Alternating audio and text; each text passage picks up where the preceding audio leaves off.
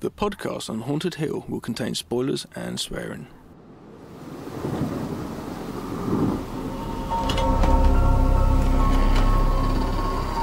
I am the devil, and I am here to do the devil's work. Make some of this, Michael. Be one of us. I didn't tell you my name. Hang up. I didn't tell them my name. They're all part of it. They're all parts of It is time to keep your appointment.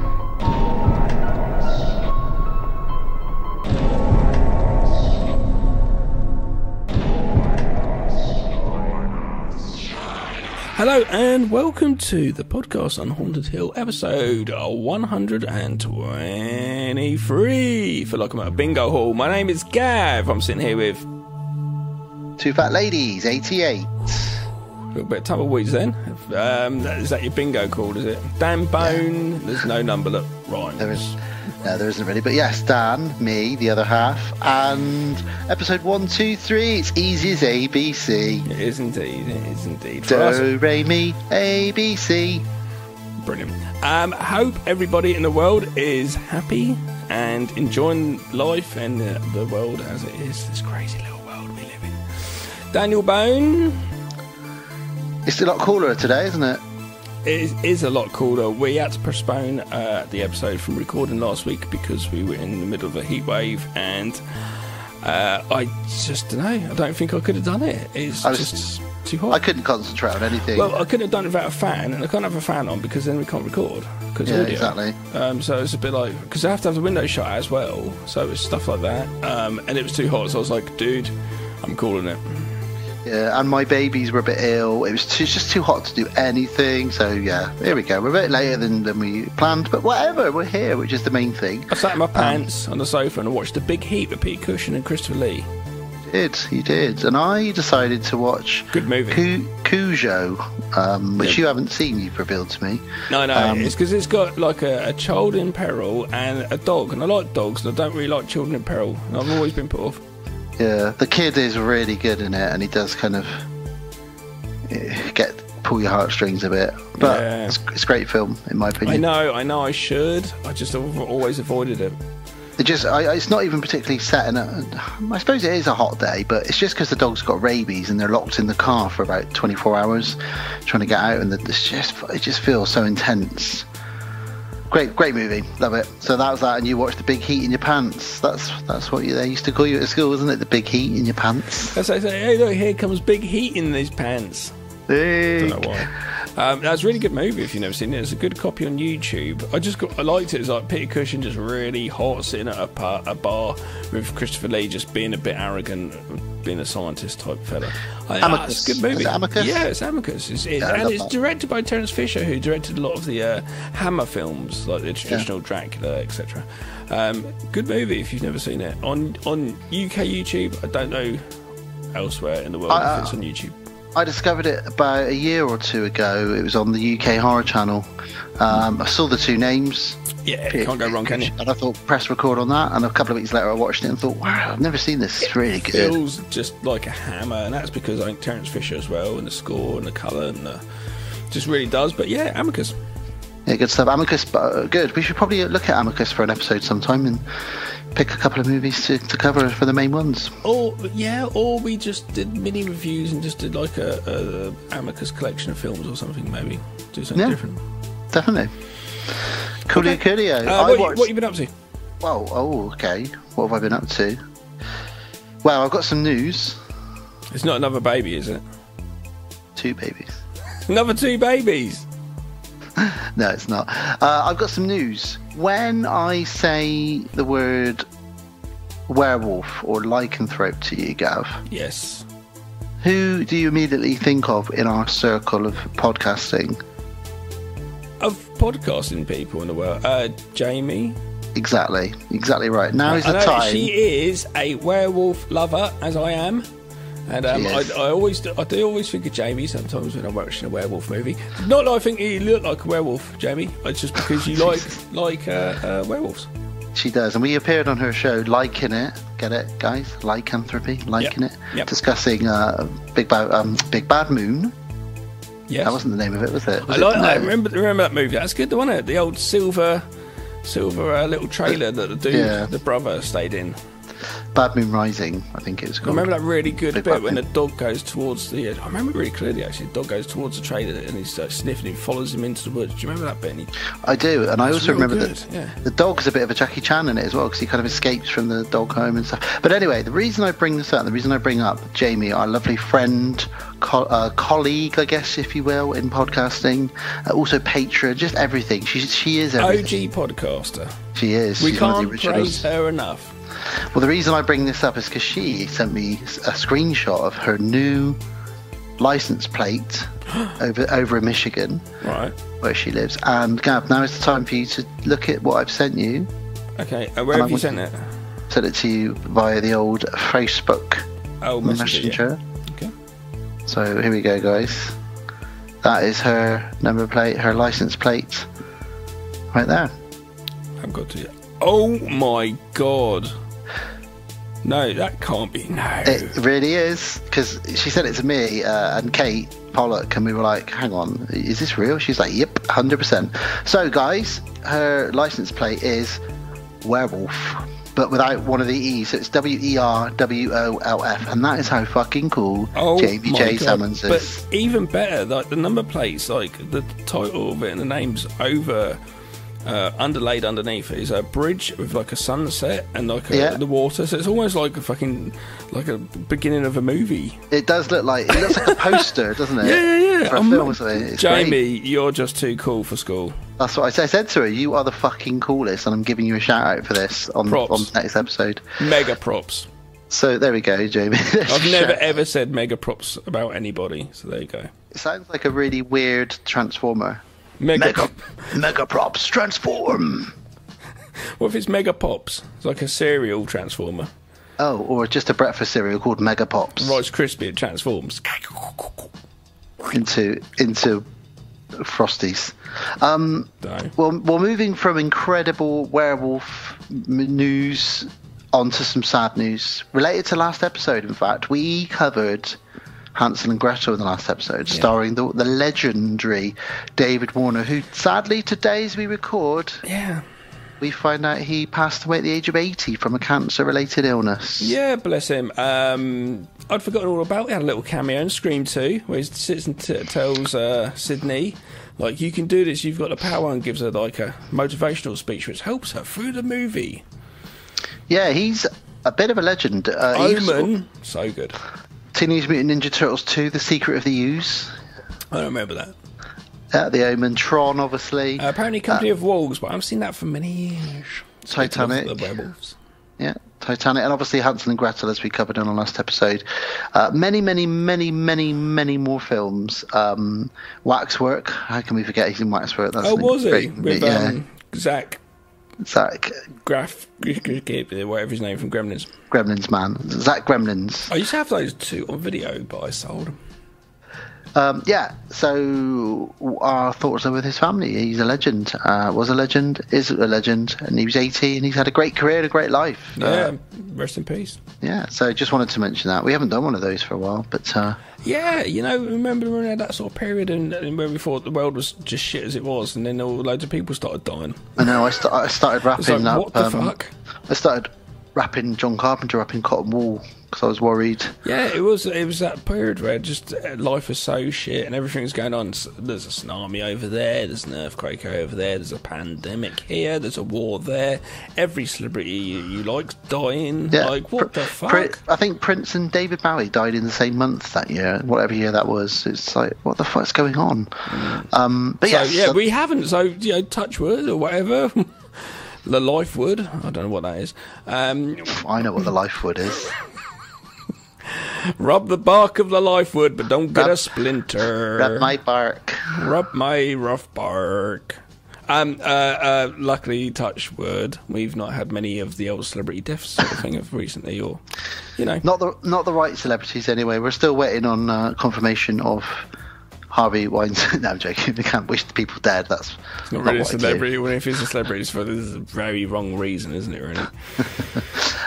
Celebrity paedophiles. What have I been watching? I went to cinema with my ma the other night, and I didn't know if I'd catch it. I grew up on I grew up on Elvis Presley. Elvis Presley. Okay. I grew up on Elvis, and I really want to take my mum to watch the movie. And we finally got a chance to go, and that was fucking amazing. It was like almost 3 hours, and I could have sat there for 6 hours, 7 hours. Because his life, his story is so intricate, they couldn't even really get into it so much. Really, it was like, oh, then this happens and that happens. I'd have loved to have seen more. I'd like to have seen more of the music, like him figuring his voice out and getting into all that. So it was so much to put in that it was just little bits here and there and here. He one day just heard gospel and was just like, oh my god, this is amazing. And he lived amongst black community and took in all that richness of all the culture, music and the rhythms and all that stuff, and just turned it around as a white person and moved his hips sexually. And he sexily moved those hips, didn't he? Yeah, and unfortunately, because of that reason, and because of how ridiculous the racism was, it was a case of, right, you're going to go to prison, or you're going to go into Germany for 2 years in the army to clean your act up to look better, because we don't want you moving your hips and letting girls get all excited. What? Yeah. Like, different times, Gav. Life was so little then, and less that was such a big important thing. It's like, come on, we're here once. And it's a shame, because Elvis went through these stages, and the first stage, that original stage where he came out, I love that. I love the rawness of that. It's like when bands come out and they're early raw shit, and you're like, man, that's just raw talent. There's no money involved. There's no stardom. There's no fame. There's no nothing. It's literally, there's no pressure. It's just them and just going, I love doing this. I am born to fucking make music, and I'm going to. They just want to show off, don't they? And I wish that it had been able to stay like that. But it's like, no, you can go to the army. Then he came back a bit cleaner, and they went to a different type of Elvis. He did get back to it a bit, but not like the way he was. And it's a shame. But yeah, the movie's amazing. Really, really good. If you like Elvis, definitely watch it. Absolutely. Yeah, and I think even if you don't, you'll be entertained from everyone's. I haven't seen it, but everyone tells me it's just really well made. As a filmmaker, incredible movie. Just one thing which straight away got me. I was watching it. I was going, this editing is absolutely phenomenal.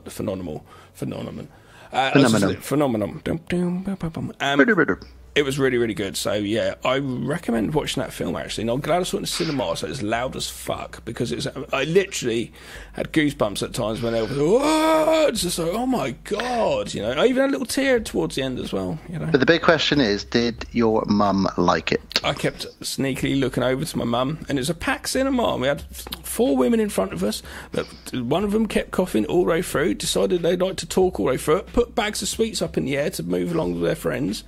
So, Jesus fuck, what is this with cinema on me? Even my mum moaned about it. She said, if I went to shut up, I was going to tell him to shut up. I was like, good on you, mum, that must be where I get it from.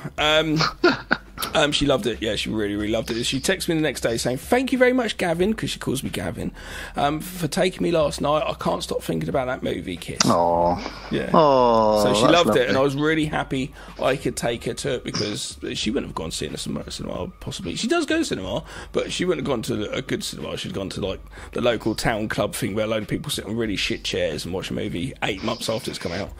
Oh, yeah, great movie. What a good son you are. Do you like Elvis? Hey, he's all right. He never really was in my house as a kid. Oh yeah, I grew up on it. We grew up on reggae, really? Country reggae. I did a bit of country, Motown, and my dad was into rock. It's quite eclectic, but the Beatles and Elvis were 2 of the bigger bands that my parents never played. Elvis all the time. But Buddy Holly. he wrote some great songs. And I know all the words to loads of Buddy Holly songs. Oh, I love Buddy Holly. My dad loved Buddy Holly so much. That was it. My dad loved other bands that were similar to Elvis enough that he didn't listen to Elvis. So hey,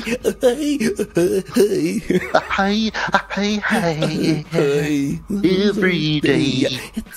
Anyway, the listeners don't want to hear our bad singing. They want to hear us in unison singing Buddy Holly. They go, fuck is this shit? We want bloody horror, not Buddy Holly. Listen, before we talk about the other films we've been watching, we probably should tell everybody, although they've clicked the thumbnail and they know what this is, we haven't even said what the fuck we're doing in this episode, have we? Because we're too excited, as always, like two little boys running around. Yeah! We are covering... We're going to Italy, aren't we? Yes, and we are covering two very loved... especially the first one, but they're both got a lot of love behind them. Movies in a series. There were other, roughly, there was a 3, 4, and a 5, I think. But we're only going to be covering the first two.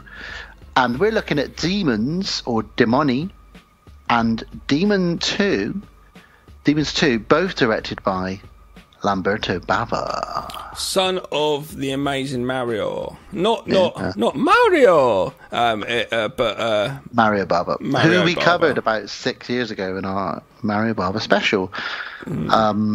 So yeah, that's what we're going to be looking at tonight. And produced by Dario Argento, we should say. Yeah, and I actually, when I was a more naive film enthusiast, I thought for a couple of years it was directed by him, but obviously it's not.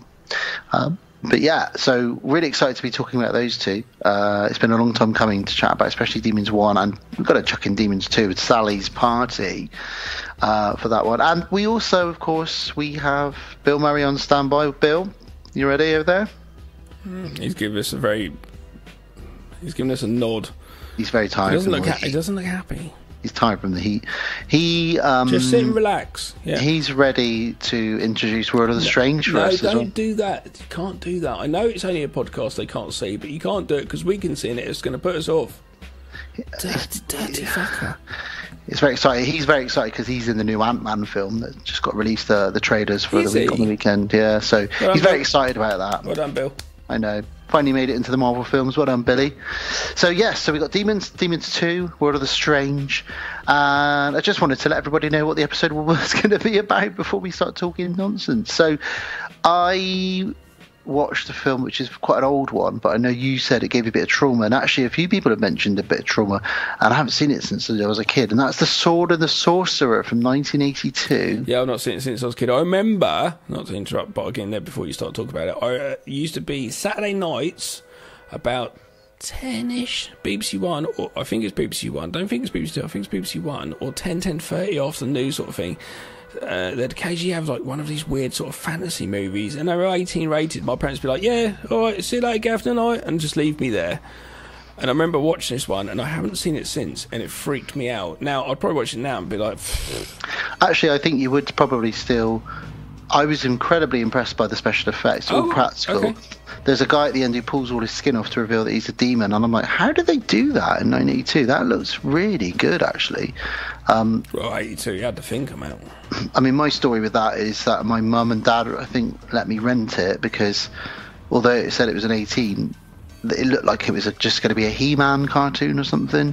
But obviously, like, they went out the room and left me to watch it. And there's tits, there's violence, there's skin being ripped off. You say it's 18, you rented it. So for us back in the day, it was like about 2 years to rental. So maybe you rented about 84?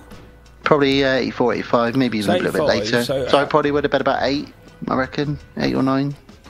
And I watched it on TV, which is generally like fucking 3 years later. That was normally, it's every one. It's like 1 year later we'd get a cinema release, another year later we'd get video, then the third year you get TV. Yeah. Yeah, I watched on TV, so we were definitely probably less than 10 years old when we saw this film. Yeah, I might have been getting on to 10, but I'm more likely like 8 or 9. Yeah. But it's a hidden gem, and I'll check it again. Where'd you see it? It's on Prime. I think I rented it on Prime. Oh, okay, cool. And I think it's on YouTube, but it wasn't a very good copy, so I ended up saying to Alice, fuck it, I'm paying £2.50 to rent this, because it's a bit of a dark copy on YouTube. But I won't dwell on it too long, because it's an old film. No one wants to hear us talk about old films. But if you like Beastmaster and all those kind of older ones... People just tuned in for us to review 2 old films. Oh, that's true. Was it good though? Would you give it a thumbs up? Yeah, definitely would. Oh, cool, wicked. Oh, well, I might have to check it out again because it really freaked me out, and it might take me back to my nightmares as a child. And talking of sword and sorcery, Might wet myself. Swinging your big weapons around. Swinging my big weapon. I also had a quick cinema trip on my own. My Big Chopper. To watch My Big Chopper, starring... Oh, no, sorry. Thor, Love and Thunder. Imagine if there was a movie called My Big Chopper. It probably is, Gav. Google it. Yes, I watched Thor 4, a.k.a. Thor, Love and Thunder. So, because I told you I'd watched that. I said to you, I picked up a Thor movie I'm going to watch because it looked kind of good. I like the front cover and stuff, and I've read like it was done by someone who's quite funny, and this person did What We Do in the Shadows. Waititi. Yeah, he so did. I watched that recently, and I wanted just to tell the world out there, because I know I always come across as a bit of a moaner to the Marvel world. I really enjoyed it, kept the DVD, and we'll watch it again. And even lent it to Sarah and said, Jeff Goldblum's in it. You like Jeff Goldblum? And I think you actually find it's funny, and you could watch it as a standalone if you wanted to. Yeah. Because it you can. I think you can with any of the Marvel films.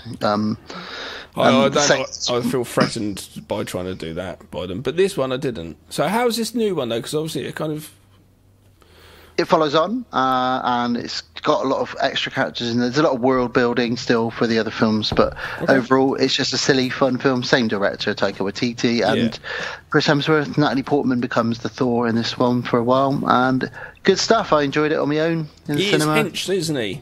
He's ridiculous. His arms are about the size of my waist. It's insane. Absolutely insane. So I just wanted to talk about my cinema trip there. So that was that. And how was that? Did people talk over it and eat food?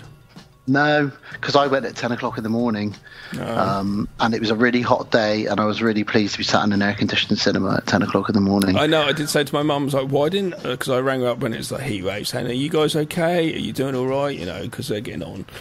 And then I said to my mum, I was like, what the fuck didn't... Well, I didn't say that, fuck. I took that out. Why didn't Don't swear to your mum. Why didn't we go to the cinema when it was really hot the other day and sit for 3 hours in aircon? The worst thing is, when I came out of the cinema, I had a missed call from the children's nursery. Oh, no.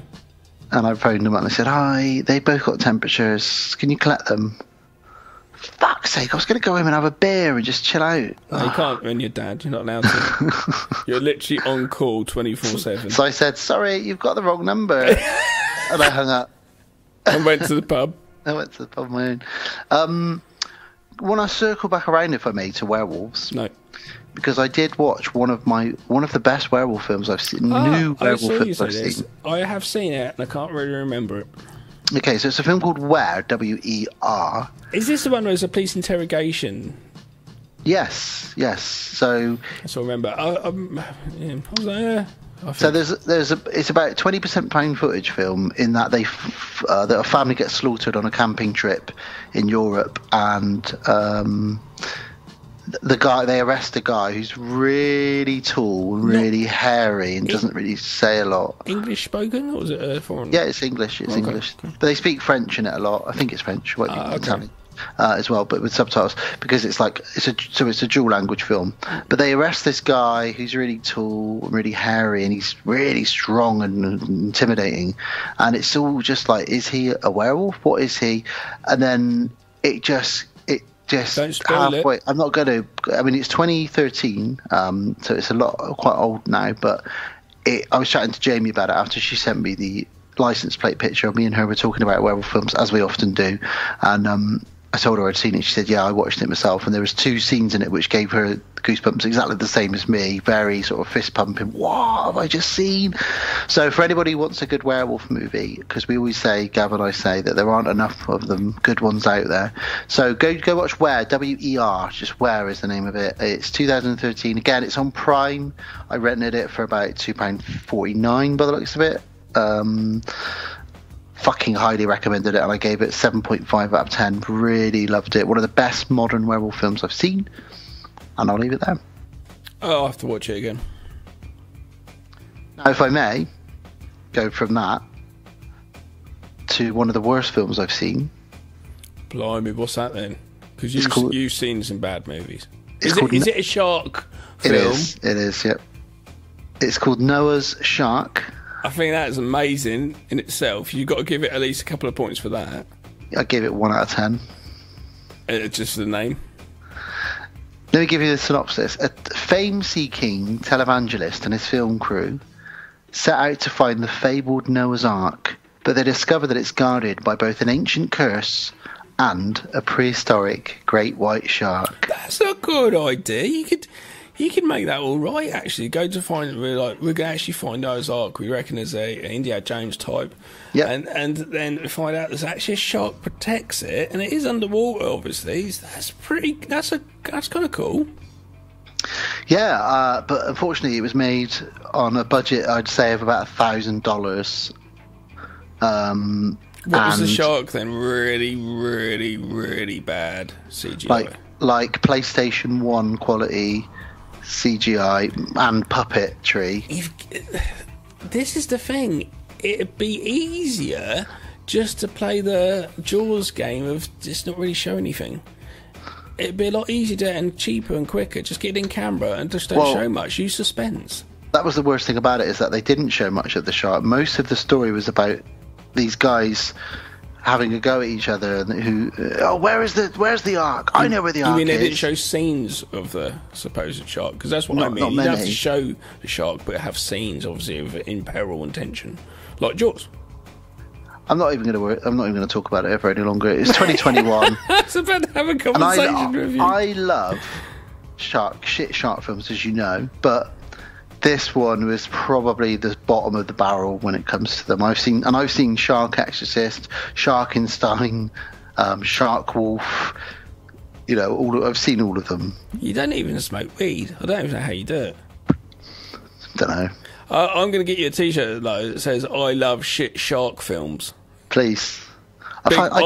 Big massive heart. Shit shark films. I was wearing my Jules T-shirt the other day that Alice bought me when she got drunk the other night and just decided to buy me a Jules T-shirt online. Not the white ones in Primark at the moment? No. I've seen loads of kids wandering around with shark Jules T-shirts on at the moment. And on the same day, on one day I was wearing it last week, I had 3 different strangers compliment me on my shirt. Everybody loves Jaws. This guy knocked on my door and aggressively gave me a parcel that had accidentally been delivered to his house.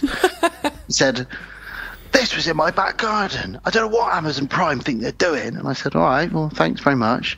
And then his wife went, "I love your T-shirt. That's my favourite film of all time." They are so angry. Really, what is that, passive-aggressive?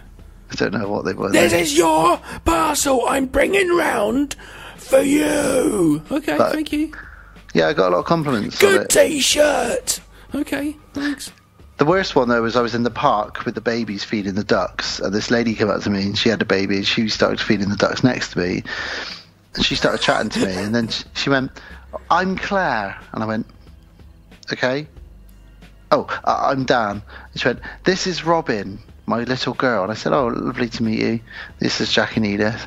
And then she just wanted to be my best friend. And then she went, "Well, I'll have to look for you now whenever I come in here, Dan, to feed the birds. Make sure you're always wearing your Jules T-shirt. I'll look out for you, always wearing your Jules T-shirt." And I just thought, fuck it, she's going to kill me, I think. I'm going to get out of here. You do have them in there, Bristol. But it's like cigarette smokers and dog walkers. They just seem to want to talk to you. Yeah. I always have conversations when I'm out with Beans, just with other dog walkers, about dogs. I remember we were walking Beans when he was little, and that guy came up to us and said, "Would you sell your dog to me?" Do you remember that? Yeah, and that's when I thought that it was good get nicked. But what the fuck? No, we've really just got him. Yeah, piss off. Yeah. Maybe she just kidnapped the child and used it as a ruse to talk to other potential kidnappees. Potentially. Maybe. Yeah. I'll start a little relationship with you down at the pond. A little kinky relationship. A duck feeding kinky relationship. I'll feed her a duck for her. Don't you say that. Come on. Don't you say that. Don't you say that. Don't you say that. Come on. Now, talking of shit films and shit things, the last couple of things to mention are related to that subject of things being shit. And they're related to 2 trailers that have dropped in the horror world. I think how you'd feed a duck now. Yeah, go on. So the first trailer to discuss is Halloween Dies.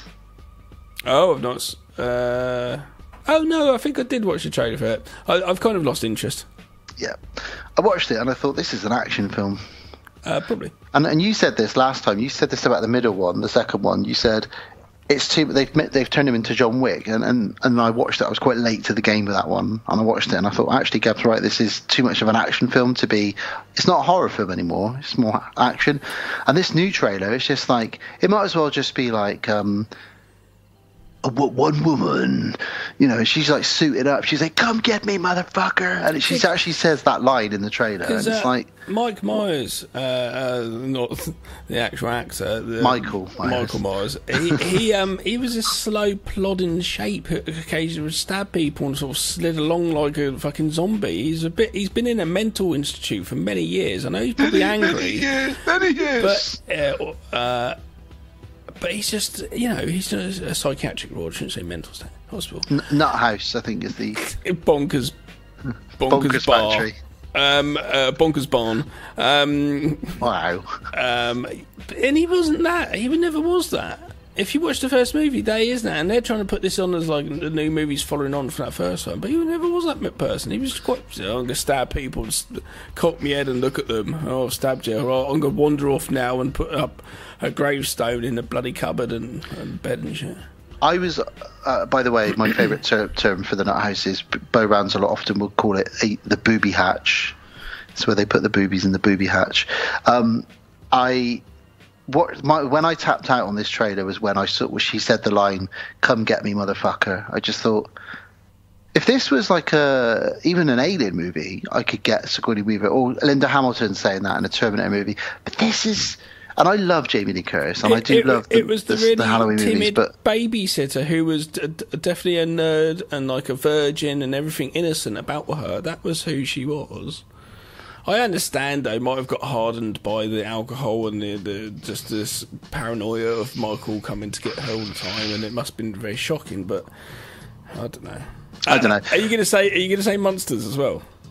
Yeah, so that was the other one. So that's it. So you haven't watched Halloween. Blimey. You watch it. If you guys let us know what you think on our Facebook page. I'm not really going to... I will watch it, but I'm not going to rush to see it. But the one I am probably not going to fucking watch, and I'm probably going to avoid it. And I love the Munsters, and I love the Addams Family. But this trailer for this Rob Zombie Munsters... Is it a movie or a TV show? It's a movie, isn't it? It's a movie set before the Munsters. So I think it's a story possibly of Lily meeting Herman. Well, it's a story. It's Herman being built. You haven't got Eddie. It's Herman's backstory of him being built, created, okay. And then he meets Lily, and Grandpa's in it as well. I thought Grandpa created Herman for Lily. Well, I mean, I guess they probably will find that out in the... It's going straight to Netflix, so I guess Universal have probably been like, yeah, this ain't going to make no money. This is quite going to be embarrassing. Rob's got to do what he wanted to do. Old Robert has got to do what he wants to do. Well, we said this when he announced the Munsters, and we always slate him, so here we are, guys. Welcome to the Rob Zombie 5 minutes of hating. I never thought would happen when after I watched House of House Corpses and I listened to his music. I thought, oh my god, like I did with Eli Roth. But when they announced he's making the Munsters, me and Gav joked, probably get Sherry Moon in there as Lily. The thing is, though, we joked it, but I think everybody would have known he's going to do it. It's just a bit weird. I understand. It's nice to have your film family. It's nice to recast the same members because you know how to work with each other. And many, many, many directors do. Martin Scorsese's done it multiple times with people. You do that, but I don't know. It seems very, very self-centered and very, very like, I don't really care about any of you. I want to make this movie. I'm do it. But he gets away with it and people give him the money to do it. So who are we to say anything? He's doing what he wants to do. It's just a shame he can't actually look a little bit outside the box, and because he's written this as well, and it's like, get someone else to write the films. And it's in colour. I thought it might be black and white as well, but it's actually going to be in and it's not just colour. It's he wanted it to be in black and white. Universal wouldn't let him. Well, it's very bright colour. Well, have you ever seen a colourised Monsters film? I have, yeah. Okay, cool, yeah. Herman being green, etc. So I read a funny review of the trailer. Somebody, not a review, but somebody just put underneath it on Twitter or something.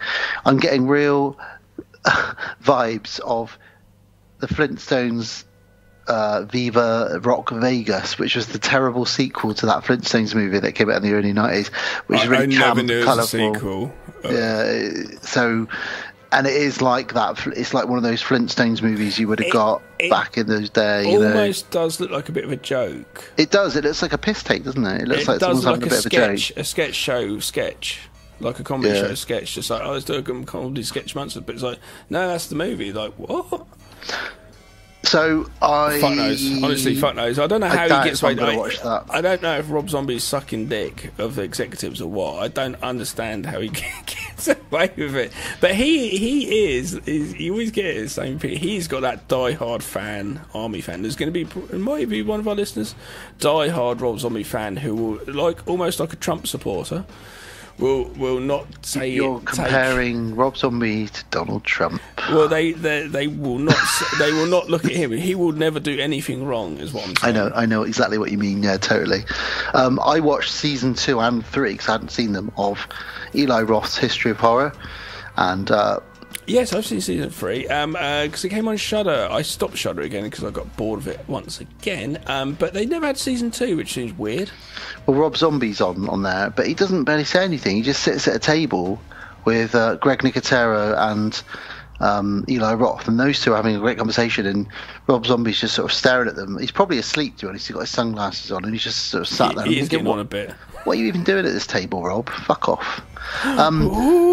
So, yeah, The Munsters doesn't look great, neither does Halloween. I did see, on the similar vein, I did see a teaser trailer for... And now this should work if it goes right. Tim Burton has done a Wednesday Addams, that is, a Wednesday TV show. Dropping at the same time.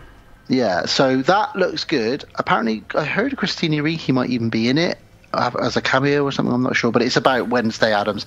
I'd rather he'd have done a TV an Addams Family TV show, but apparently he's concentrated all on Wednesday. Fine, okay, that's cool, but that works because his style.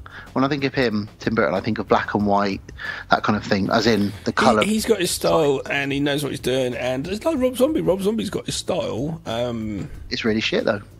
No, Rob Zombie's style is amazing. Like the 70s look he's got, but obviously he's not doing that with this so much. It's not the grain film look like he does, because Rob Zombie, colour-wise, and the film stock, and the way his movies look, and the period of costumes of the time, and the sets and stuff are amazing. It's just his writing. So he's like the Tommy Wiseau of horror, isn't he? He just throws all the money at it, makes this weird film that only he wants to make. You say that, but he's never making movies with a lot of money. He had crowdfund free from 31. And there's not a huge amount of money in his films, but I think he does really well in what he's getting across. But it's just always when it comes down to the core of it, writing of the film, the story. You could shoot a movie on any fucking camera. If the story's like good, you're straight away going, "Oh my god, this story's amazing! I want to know what's happening," regardless of what camera it's shot on.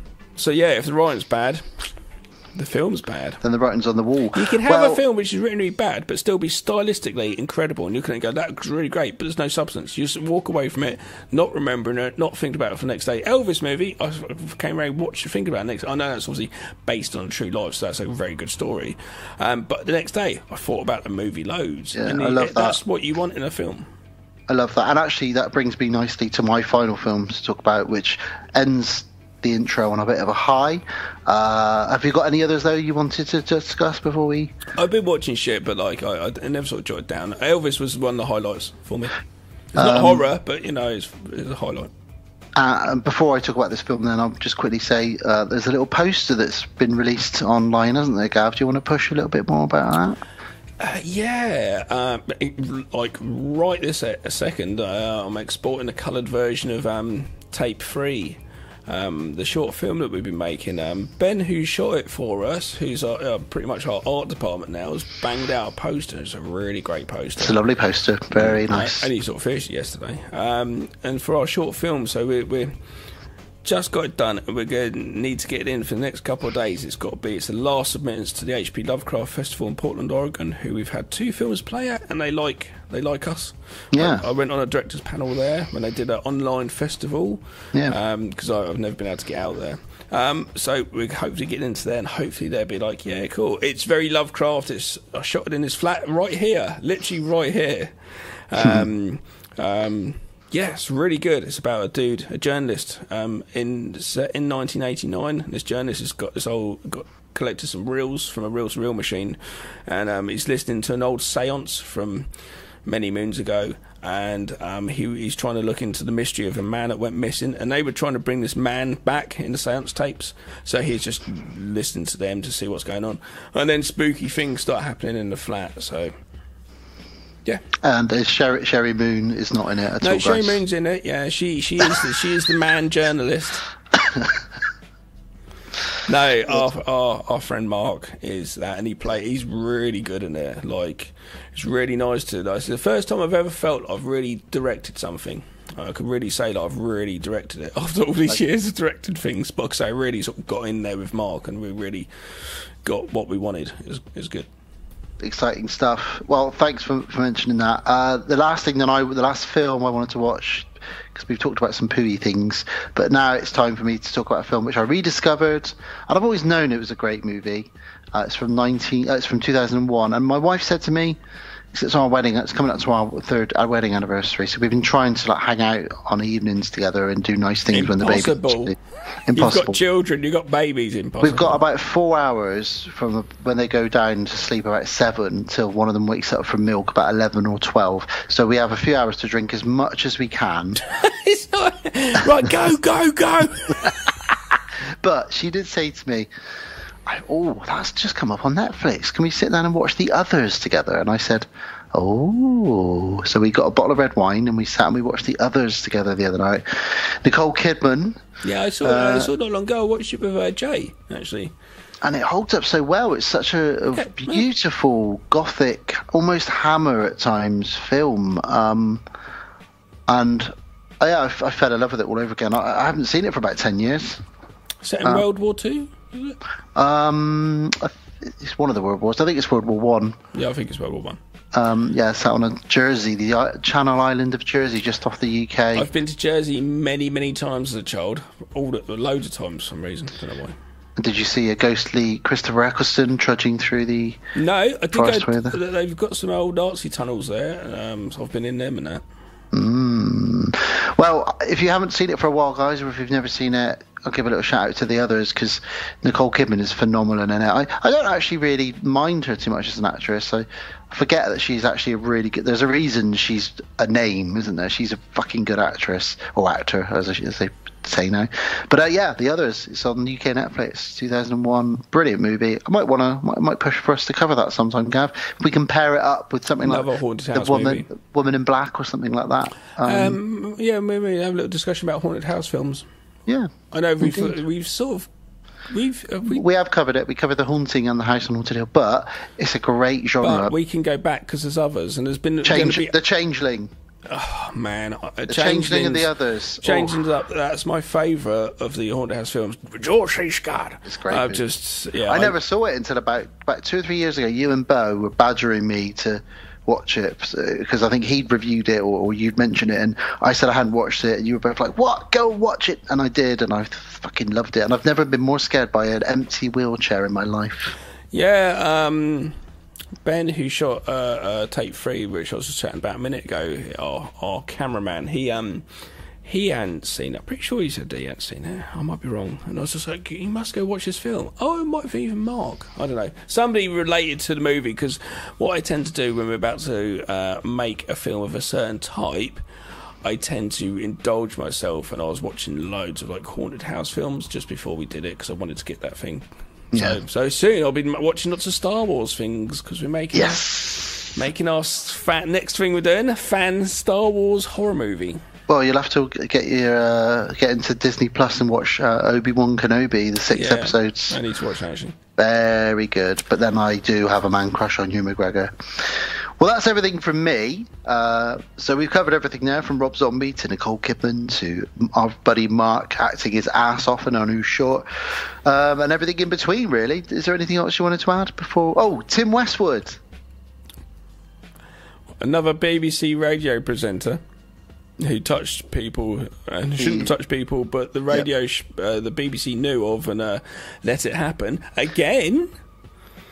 for anyone who doesn't know Tim Westwood, probably out of the UK you might not. He is a hip hop and rap DJ. Introduced me to hip hop. A lot of different types, not just hip hop, but a lot of I would on a Sunday night hide in the bathroom with the ghetto blaster, recording his show on tape cassette while my parents thought I was asleep. I'd sneak in there on a Sunday night, and it was a Capital One rap show. Yeah, he was just respected by like the whole hip hop community. Yeah, you know, he was a white guy from Reading. His dad was a priest, well, still is. Was he from Reading? Yeah. Oh, hilarious. And he was very well respected. He famously had an argument with KRS-One on air. I remember that specifically, and saying, I was just buying some jerk fish down at the thing, and they've been talking about you, Westwood, and that was just like, whoa. Well, and over the years, there was a song released called Westwood is a Twat. And people in their raps have occasionally dissed him or said he's not a pedo or stuff.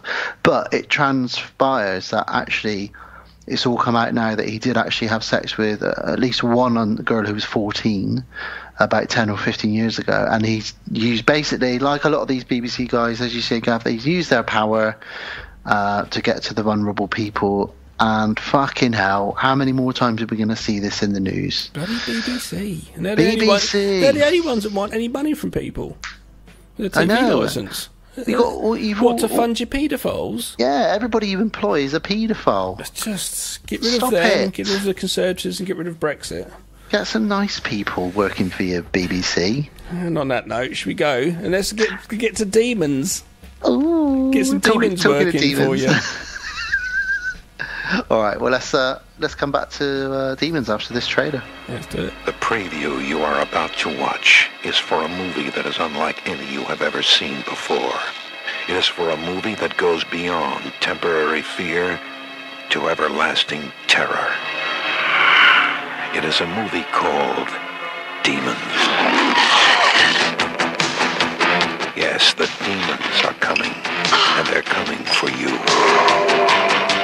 Warning, if you have the courage to see demons, sit near an exit. Otherwise, you might never get out. In your theater, who will survive the touch of the demons and who will not? Demons, with music by Billy Idol, Motley Crue, The Adventures, Rick Springfield, and Saxon. This is no dream. This is happening right now. And it could be happening to you. Demons. They will make cemeteries their cathedrals, and the cities will be your tombs. Will you survive it? Demons. Demons from 1985. A group of random people is invited to a screening of a mysterious movie, only to find themselves trapped in the theatre with ravenous demons. Trapped! Directed by Lamberto Bava, as we've mentioned. Produced by Dario Argento. Also screenplay by Dario Argento as well. Music score was by Claudio Simonetti, a member of Goblin now. Goblin kind of did a parting of ways, and he's taking the name of Goblin and doing Goblin, or he's doing it under I Was in Goblin. And then there is the other members of Goblin doing a Goblin too, as far as I believe. Anyway, I did see this character, Simonetti. He was doing... I watched in a church, Suspiria, and he did the score live. Was that with Andy? Did you go with Andy? Yeah, we watched in a church in London on a screen while the original band groups played of Goblin. Really good fun, as you can imagine. I did that with Psycho many years ago. Alice bought me tickets to see Psycho in the Bristol Hippodrome, but with a live orchestra accompanying it. It was fucking phenomenal. And I don't think anybody was watching the screen when the shower scene came on. Everyone was watching the orchestra. Yeah, it was an amazing experience. And I know that a lot of John Williams, you can go and watch Jurassic Park and a lot of the sort of the big Yeah, and you can go and watch them with orchestra. I love But it's that. good, I love that. I'm jealous that you've done that, and it's that we should. I'm jealous that you've done Psycho with an orchestra, though, my friend. We should probably start with the music of Demons, because there's a lot of music in this actually. Whether it's the score or whether it's pop songs, it gives it's like this one and the second one. Whoever the correct title for the person that chooses the songs is music supervisor. But that wasn't a thing then. It didn't come about as an actual job position until the early 80s, I'm pretty sure. And I think the first movie was... I can't remember. Repo Man. I think that's the first one that's ever incorporated that. Anyway, random's fact that. I'm probably wrong with that.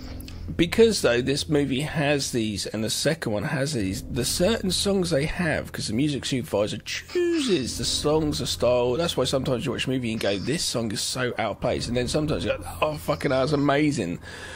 This one's all like a punk, metal, rock kind of stuff, and it's cool. And I think it gives it a certain feel to the movies. Do you know what I mean? It gives it a real punk rock thing. You obviously got the kids in the car who are the punk rockers in one of the movies, the second one. Do you know what I mean, though? Yeah, totally. It feels... Gives it another layer. Well, yes, it does, because the film all takes place over one night. It feels like it's a bit of a hot night. It's obviously it's in Italy. We're at a cinema. Everyone's crammed in there. There's spooky goings on. There's demons later on. There's cocaine flying around, and it's the mid 80s. And the extra layer really on top of all of that is the soundtrack. The soundtrack screams, 1985. It screams mid 80s cocaine, punk rock, metal faced guys giving out tickets. It's just the icing on the cake, really, to this absolutely beautiful little weird film that really appeals to me. And if I may, actually, the first time I saw it, I was about 16 or 17. I was at college, so I'd have been 16 or 17. And there was a girl in my life. There's been two girls that have. One girl at school got me into hip hop when I was about 10 or 11. A girl called Alison Hoskins. She gave me a load of hip hop tapes that she'd recorded for me because she'd heard that I liked rap, and I did, but I didn't know much about it when I was very young. And so she gave me loads of Cypress Hill, Fat Boys, Naughty by Nature, and got me into like bands that I'd never heard of at the age of sort of 10. And the same thing happened weirdly at college. A girl called Melina, whose surname I can't remember now, she heard I liked horror films. She started bringing in all these horror movies, and if I liked them, she'd record a copy for me. She gave me Don't Look Now. She gave me Demons 2, and a bunch of I'd probably say about a dozen horror films at college. And this was the one she lent this to me, and I thought, and the tape was a bit warped as well, which added to it, because it's got that kind of a film within a film thing going on in it. And I just watched this and thought, I probably watched it 2 or 3 times over the weekend. I gave it back to her Monday and I said, that was fucking great. Can I please have a copy of that? So she recorded that for me. And I probably watched this film, I'd say probably at least once a year, if not at least once every 18 months. Because it's on TV a lot, or it's on YouTube. It's easy to chuck on around Halloween, and it's quite short. I know it like the back of my hand. That what I'm saying is, I quite like this film, Gav. What about you? Yeah, I've seen it a few times before, back in the day. I don't have nostalgicness for it, and to be honest, I used to have the box set of this, and I got rid of it. So I don't watch it very often. I watched it for this. The second one I used to think I liked more until I watched it for this, and I went, no, the first one's better, and it's like the first one. So it's fine. It's a movie. To me, honestly, towards the end, I feel like they drag a bit. I feel like they should be a bit quicker. Yeah, it's a fine movie. It's all right. It's cool. It's kind of fun. It's fun. More fun it was more fun when I was in my sort of 20s, sitting around drunk, stoned with my mates watching it when we used to. It was just good, the rock and roll soundtrack and the gore. Do you know what I mean? But watching it for this as a review, it's a bit like, You'd never seen anything like it in some ways, in that it threw everything into one film. There's good stuff in it, you know. Helicopters, samurai swords, demons, film within a film, you know, great special effects, some funny, weird moments as well, like, God damn it, get away from her, she's a friend of mine. There's good shit in it. Personally, nowadays, though, whatever. I could watch it or not watch it. I'm not really fussed. Well, I'll keep my VHS that I've got of this probably until I can't ever play it anymore. I have got it on VHS, I'm pretty sure, though. I actually found yesterday, though, because I actually picked up a video player the other day, because the one that you gave me, but I think I told you, it stopped working. Yeah, did you say one of the kids put a coin in it or something? No, I did find a few coins in it, yeah. But that's why I kept taking them out. But no, they used to do that with DVD player as well. It just stopped working. But I got one recently. Someone was giving one away for free on Facebook in my town. I was like, amazing, got it. And I actually found I've got a copy of Sleepaway Camp. And isn't that what we're doing next time? Yes, that's perfect. So you'll be able to watch that on VHS. Sleepaway Camp, yeah. So I'm going to do that. Amazing. It'll be my first, I think. I don't know if it's my first VHS review. You've done it before, haven't you? You've reviewed a VHS copy of it. Yeah, if I've got it on VHS, I'll watch that copy of it. So I'm going to do that, so that'd be quite fun. I'm looking forward to that. But yes, I think I do have this on VHS. But yes, Demons. So let's get into it. Well, it is very loved in the horror community. I know it is, and that's why I'm not going to come out. I'm not going to be negative towards it at all. So, like, alright, it's a fine film. I just don't care anymore. I'm a bit like, whatever. But yeah, it's definitely because it's so weird and off the wall, and it's got so much random stuff thrown together. I think that's why people do love it. I do like, though, Blade in the Dark, Lombardo Barber's film slasher. I'm quite a fan of that movie. Yeah, well, I'm a fan of Lombardo Barber. Full stop, really. You know, the apple didn't fall far from the tree. We're both Mario Barber fans as well.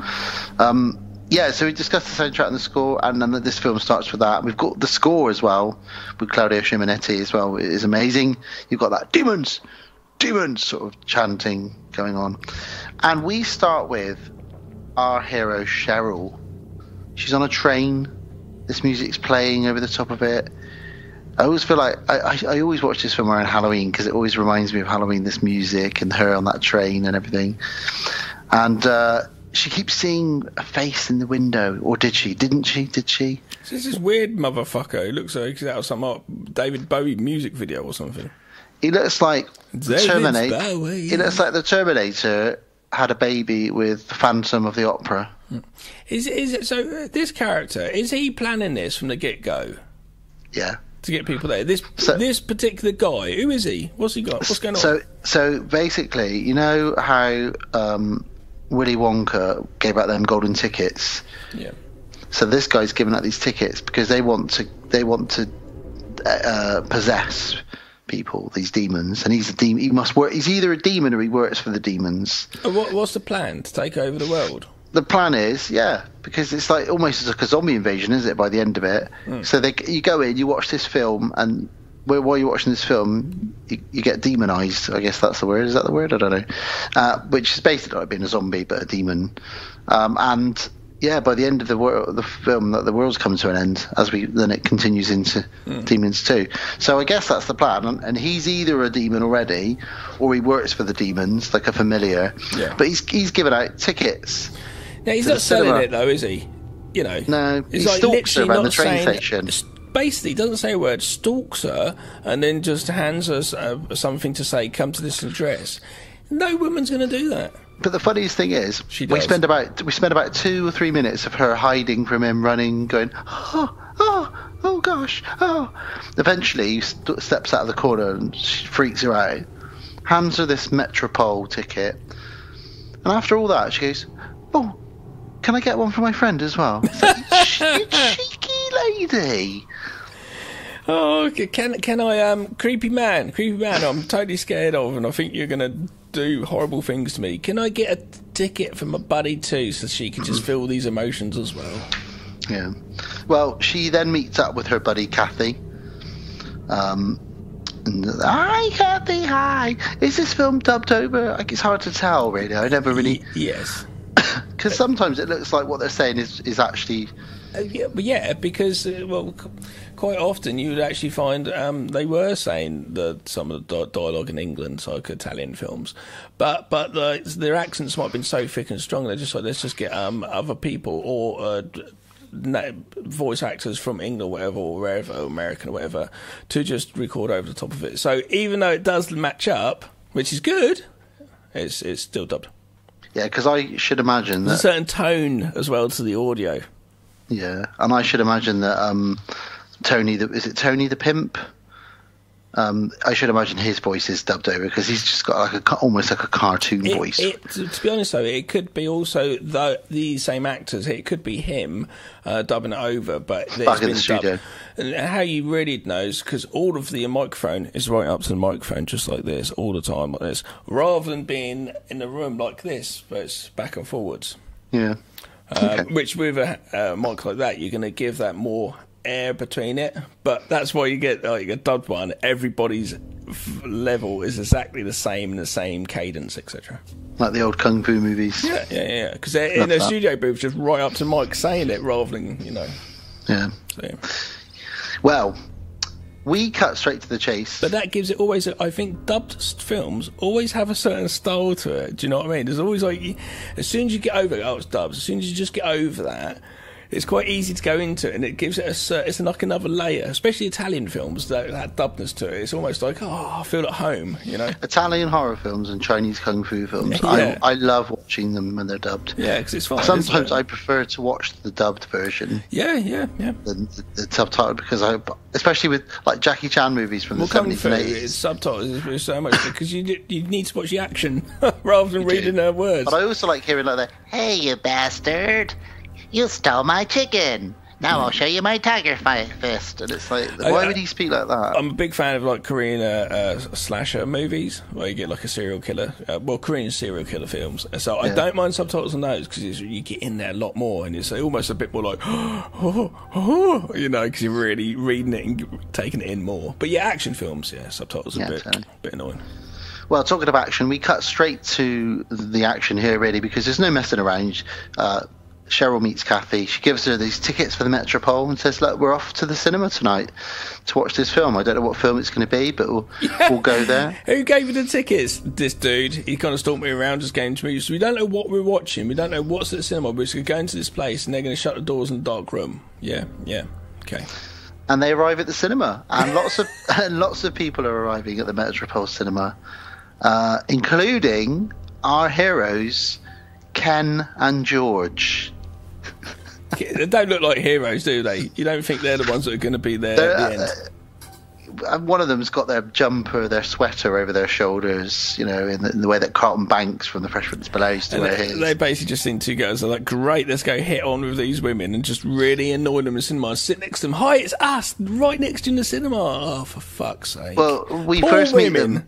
We first meet them because they're looking at this motorcycle that's in the foyer. So they've got this weird setup in the foyer of the cinema. They've got a sword, a mask, a props motorcycle. From the movie. So presumably, because they're giving out free tickets, presumably they're assuming it's a big premiere of a sort of movie sort of thing. There's props from the movie there. It's a big event. And they look at the motorcycle and they're like, "George, have you ever seen anything more beautiful than this? Look at it." And Ken's like, "Wow, it's really cool." And then he goes, "Oh, I can see something else that's beautiful." And then they spot the girls.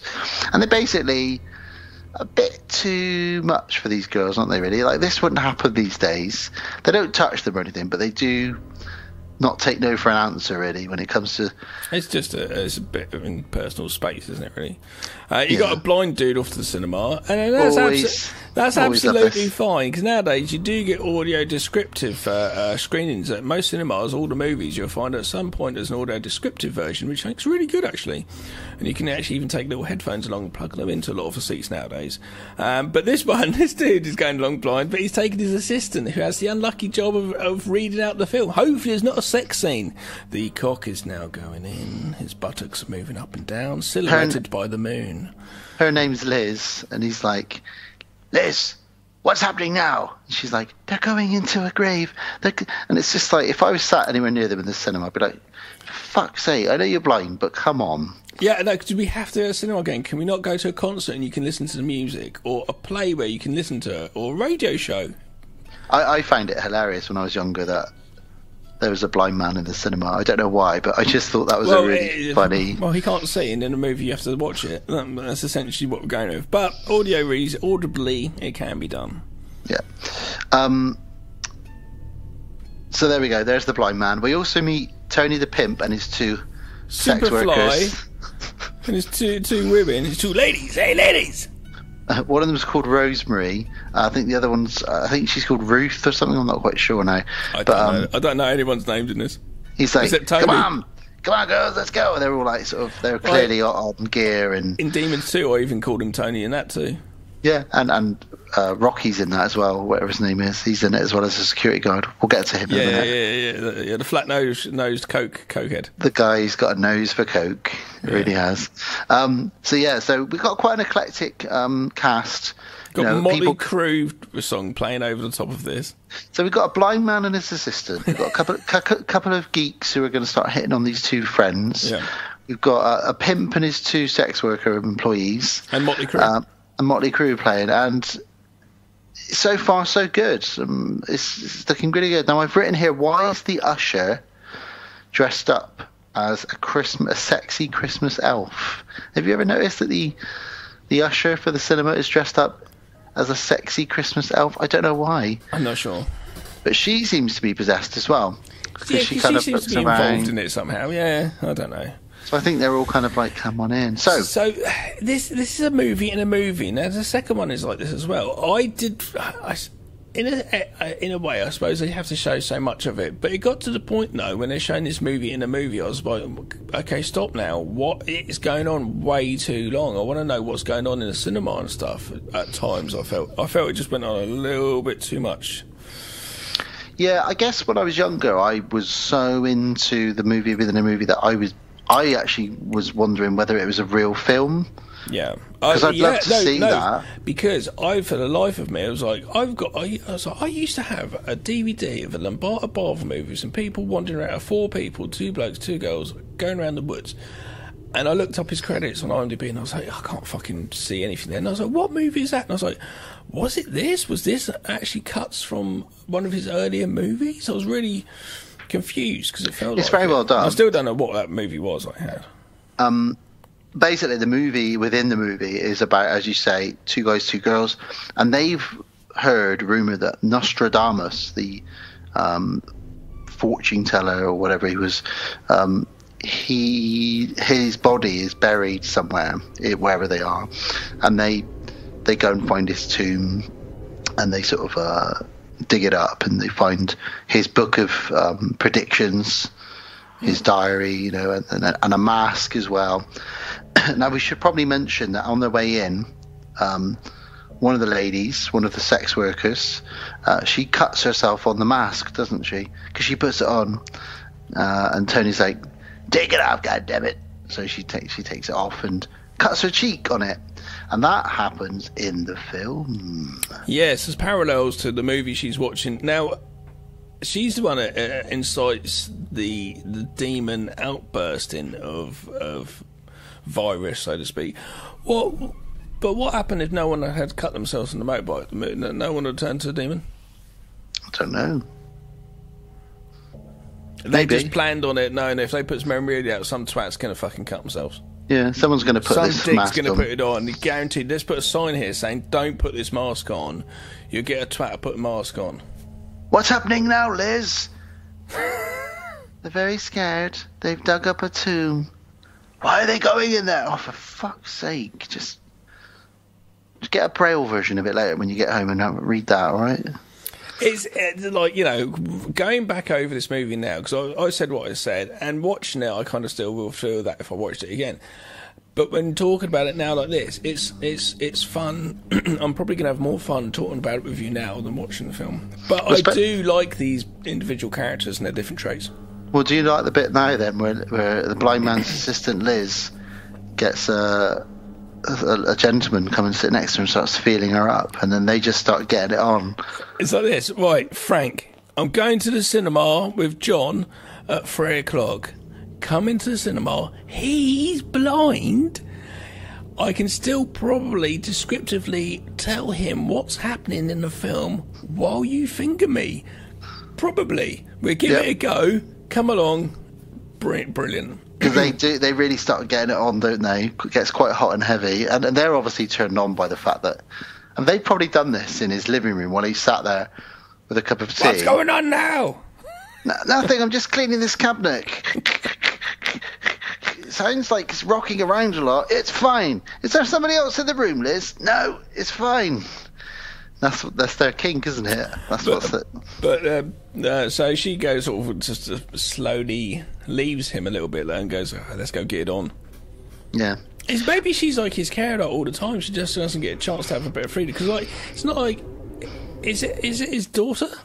Well, I thought it was his daughter, but I don't know if it's his that would make more sense, daughter. because unless it's her assistant and she never, or carer, and she just never gets any time off, so that's why she has to have these planned secret meetings of being fingered in the cinema in the dark, because it just seems a bit weird, to be honest. What did you get up to on the weekend, Liz? Oh, I took Blind Johnny to the cinema and got fingered by Frank. What about you? Don't know. Blind Johnny. I love how it's people smoking fags in the cinema. Yeah, Tony the pimp and his two employees are having big old cigarettes, and then the lady comes over, the sexy Christmas elf, and she says, "No smoking," and they go, "Sorry," and then as she walks off, they just light up again. Yeah, because they don't care. They're rebels. They do what they want to do. The couple are still getting it on. They are indeed, and George and Ken at this point have come over because they can see our other girls, Cheryl and Kathy. They're a bit afraid of this film. Yeah. So they thought, well, let's go and sit next to them. Hi, I'm Ken. Right in her face. Hi, I'm George. Yeah. Do you want some popcorn? Put your hand in there. See what's in there. I don't want any popcorn. What? Have you got a hot dog in this?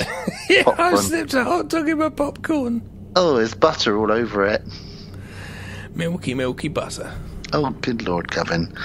In the movie, someone puts a mask on it. It says, anyone that wears the mask turns into a demon. Yeah. Allah, what's happened outside with the lady putting the mask on and getting a scratched face? Yeah, because they say to her, oh, looks like you're going to turn into a pure evil or something. She's like, it's not funny. But her face is hurting, and she wants to go check it out in the bathroom. Bleeding. So she goes in the bathroom. Oh, pussy, my face. And there's a little bit of pus coming out, isn't there? And she starts to transform, and she does this like noise like that. Good special effects, practical effects. I always like the effects in this film. We cut back to the movie, and there's like people being stabbed in the movie. I know, it just cuts back to instantly one of the boys stabbing his friend. We've missed a big chunk of this film, clearly. I don't know what's going on there. And but then back to it, and a lady, now a demon, she goes and attacks a friend who's gone to look for her. Well, this bit here, I've written a little note here that says Scream 2, because this bit really reminds me of... It's a little bit Scream 2. You know, I'm guessing that there was some homage potentially in Scream 2. Just feels a bit too similar. I don't think so. No, I don't know. It just seems it's very similar. It's very interesting, parallel. But yeah, so there is some of that. But yeah, the blind man's left alone while all this is going on. Liz, what's happening? Because the girl's actually gone off with the guy now. She's like, fingering's not enough. I need the full Monty. Come with me. Give it to me proper behind the curtain over here. Hot dog in the bun. Wow. Is that your rap name? Hot dog bunning. I don't know what's happening right now. Hot dog in the bun. Hot dog in the bun. Do you know what hot dogging is? Well, I know what a hot dog is. Oh, yes, I know what hot dogging is, yeah. Oh, okay. Don't do hand gestures, please. Gavin. Naughty boy. Say sorry. I'm sorry. It's very rude. You've just done a rude thing. I love the fact that the stabbing's going on in a film within a film, and behind the screen, kind of like Tarantino's the one before it, the Inglourious Bastards, where there's something going on behind the cinema screen. You've got the pus lady, and Is she still attacking? Is she attacking her friend there? So she kills. How do they get behind the screen? She kills Ruth. I don't know. She kills Ruth. Ruth leaves the bathroom, and this is what I'm saying about Scream 2, because you got that scene where Jada Pinkett bursts through the screen. In Scary Movie, did it with the dick coming through the glory hole. Oh, good lord, they did, didn't they? What do you say? Ear penetration. It comes out his other ear, doesn't it? Mm. Funny movie. We should. I tell you what, we could do some Scary Movie movies. I'd just do the first one, maybe the second one. Take my strong hand. Take the strong hand. Do you see that the fake dildo?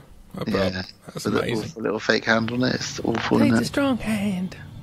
It's my strong hand. Where are we? Oh yes, so they burst through the screen after being attacked. I know, and at this point here, all bets are off, all the audience as well as us. Everybody knows some shit's going down. And this is when Ruth falls down, and this is the famous line that Tony says, that our buddy Court Psyops does a great impression of, where he says, "God damn it, she's a friend of mine." Yeah. Which I don't know why that line makes everybody laugh when he says it, but I guess that's what you'd say if you saw your friend collapse at a cinema. Get away from her, goddammit, she's a friend of mine. More peeps start to turn into demons. Yes, because obviously Ruth was infected by Rosemary. Rosemary's got a very long tongue now, and she's a demon with green slime coming out of her mouth, and she's sort of basically like an animal now, isn't she? She's like, there's bits where it's just a bit much, where it looks like a cheap music video. There's times when I think it's that demon there, the first one, she's just it cuts to her, but they've just been like, right, we need to get shots of you looking into the camera, and it's a big wide lens. She's really close, staring at the camera, going blah blah. It's like, please cut those bits out. It kind of ruins it. I know that what you mean. Actually, it comes across real cheesy, like a music video. Yeah, Tony, the pimp, he takes charge, because at this point he says, "There's clearly a madman loose in here. We need to do something about this." Or mad woman, Tony, come on. Or non-crazy, non-gendered. And we see then Ken and George saying to the girls, "Oh my God, look at her fingernails," because her fingernails start sort of falling off. American Werewolf in London style, like transformation sort of thing going on. I love the delivery of the line. "Oh my God, look at her fingernails." Mm-hmm. It's just something in it that just makes me laugh. And she's got that very long tongue, like we said. Her teeth fall out and they're replaced by demon teeth that grow in through the gums. Yeah, that looks really good. Really good. It looks very painful, doesn't it? It looks horrible. Because they've done the fingernails, they've done the teeth. Those are two things that you know are going to be painful, really, to push through. It is very American Werewolf in London, and that must have come out just before this. What? Well, this is 85. Oh yeah, so that about 4 years before. A few years before. So they've seen that, and they're actually okay. A guy gets his throat ripped open, which looks great as well. And this is where everybody just starts. Obviously, everyone starts panicking, and they realise, Gavin, that the exits are all locked. Yeah. So who's done this then? This is American Werewolf in Paris. This is exactly what I was about to say. So this is what the demons are doing. I think they've attracted everybody to this. Paris. I've got to watch that again. Also, Dusk Till Dawn. You know, the demons will attract you. The vampires, the werewolves, whatever they are, will attract you to a cinema, a strip club, whatever it is, a rave in Paris, and they'll lock the doors and they'll eat you. And that's exactly what they want to do here. And the exits are locked, like I say. So Tony takes charge. He says, "Right.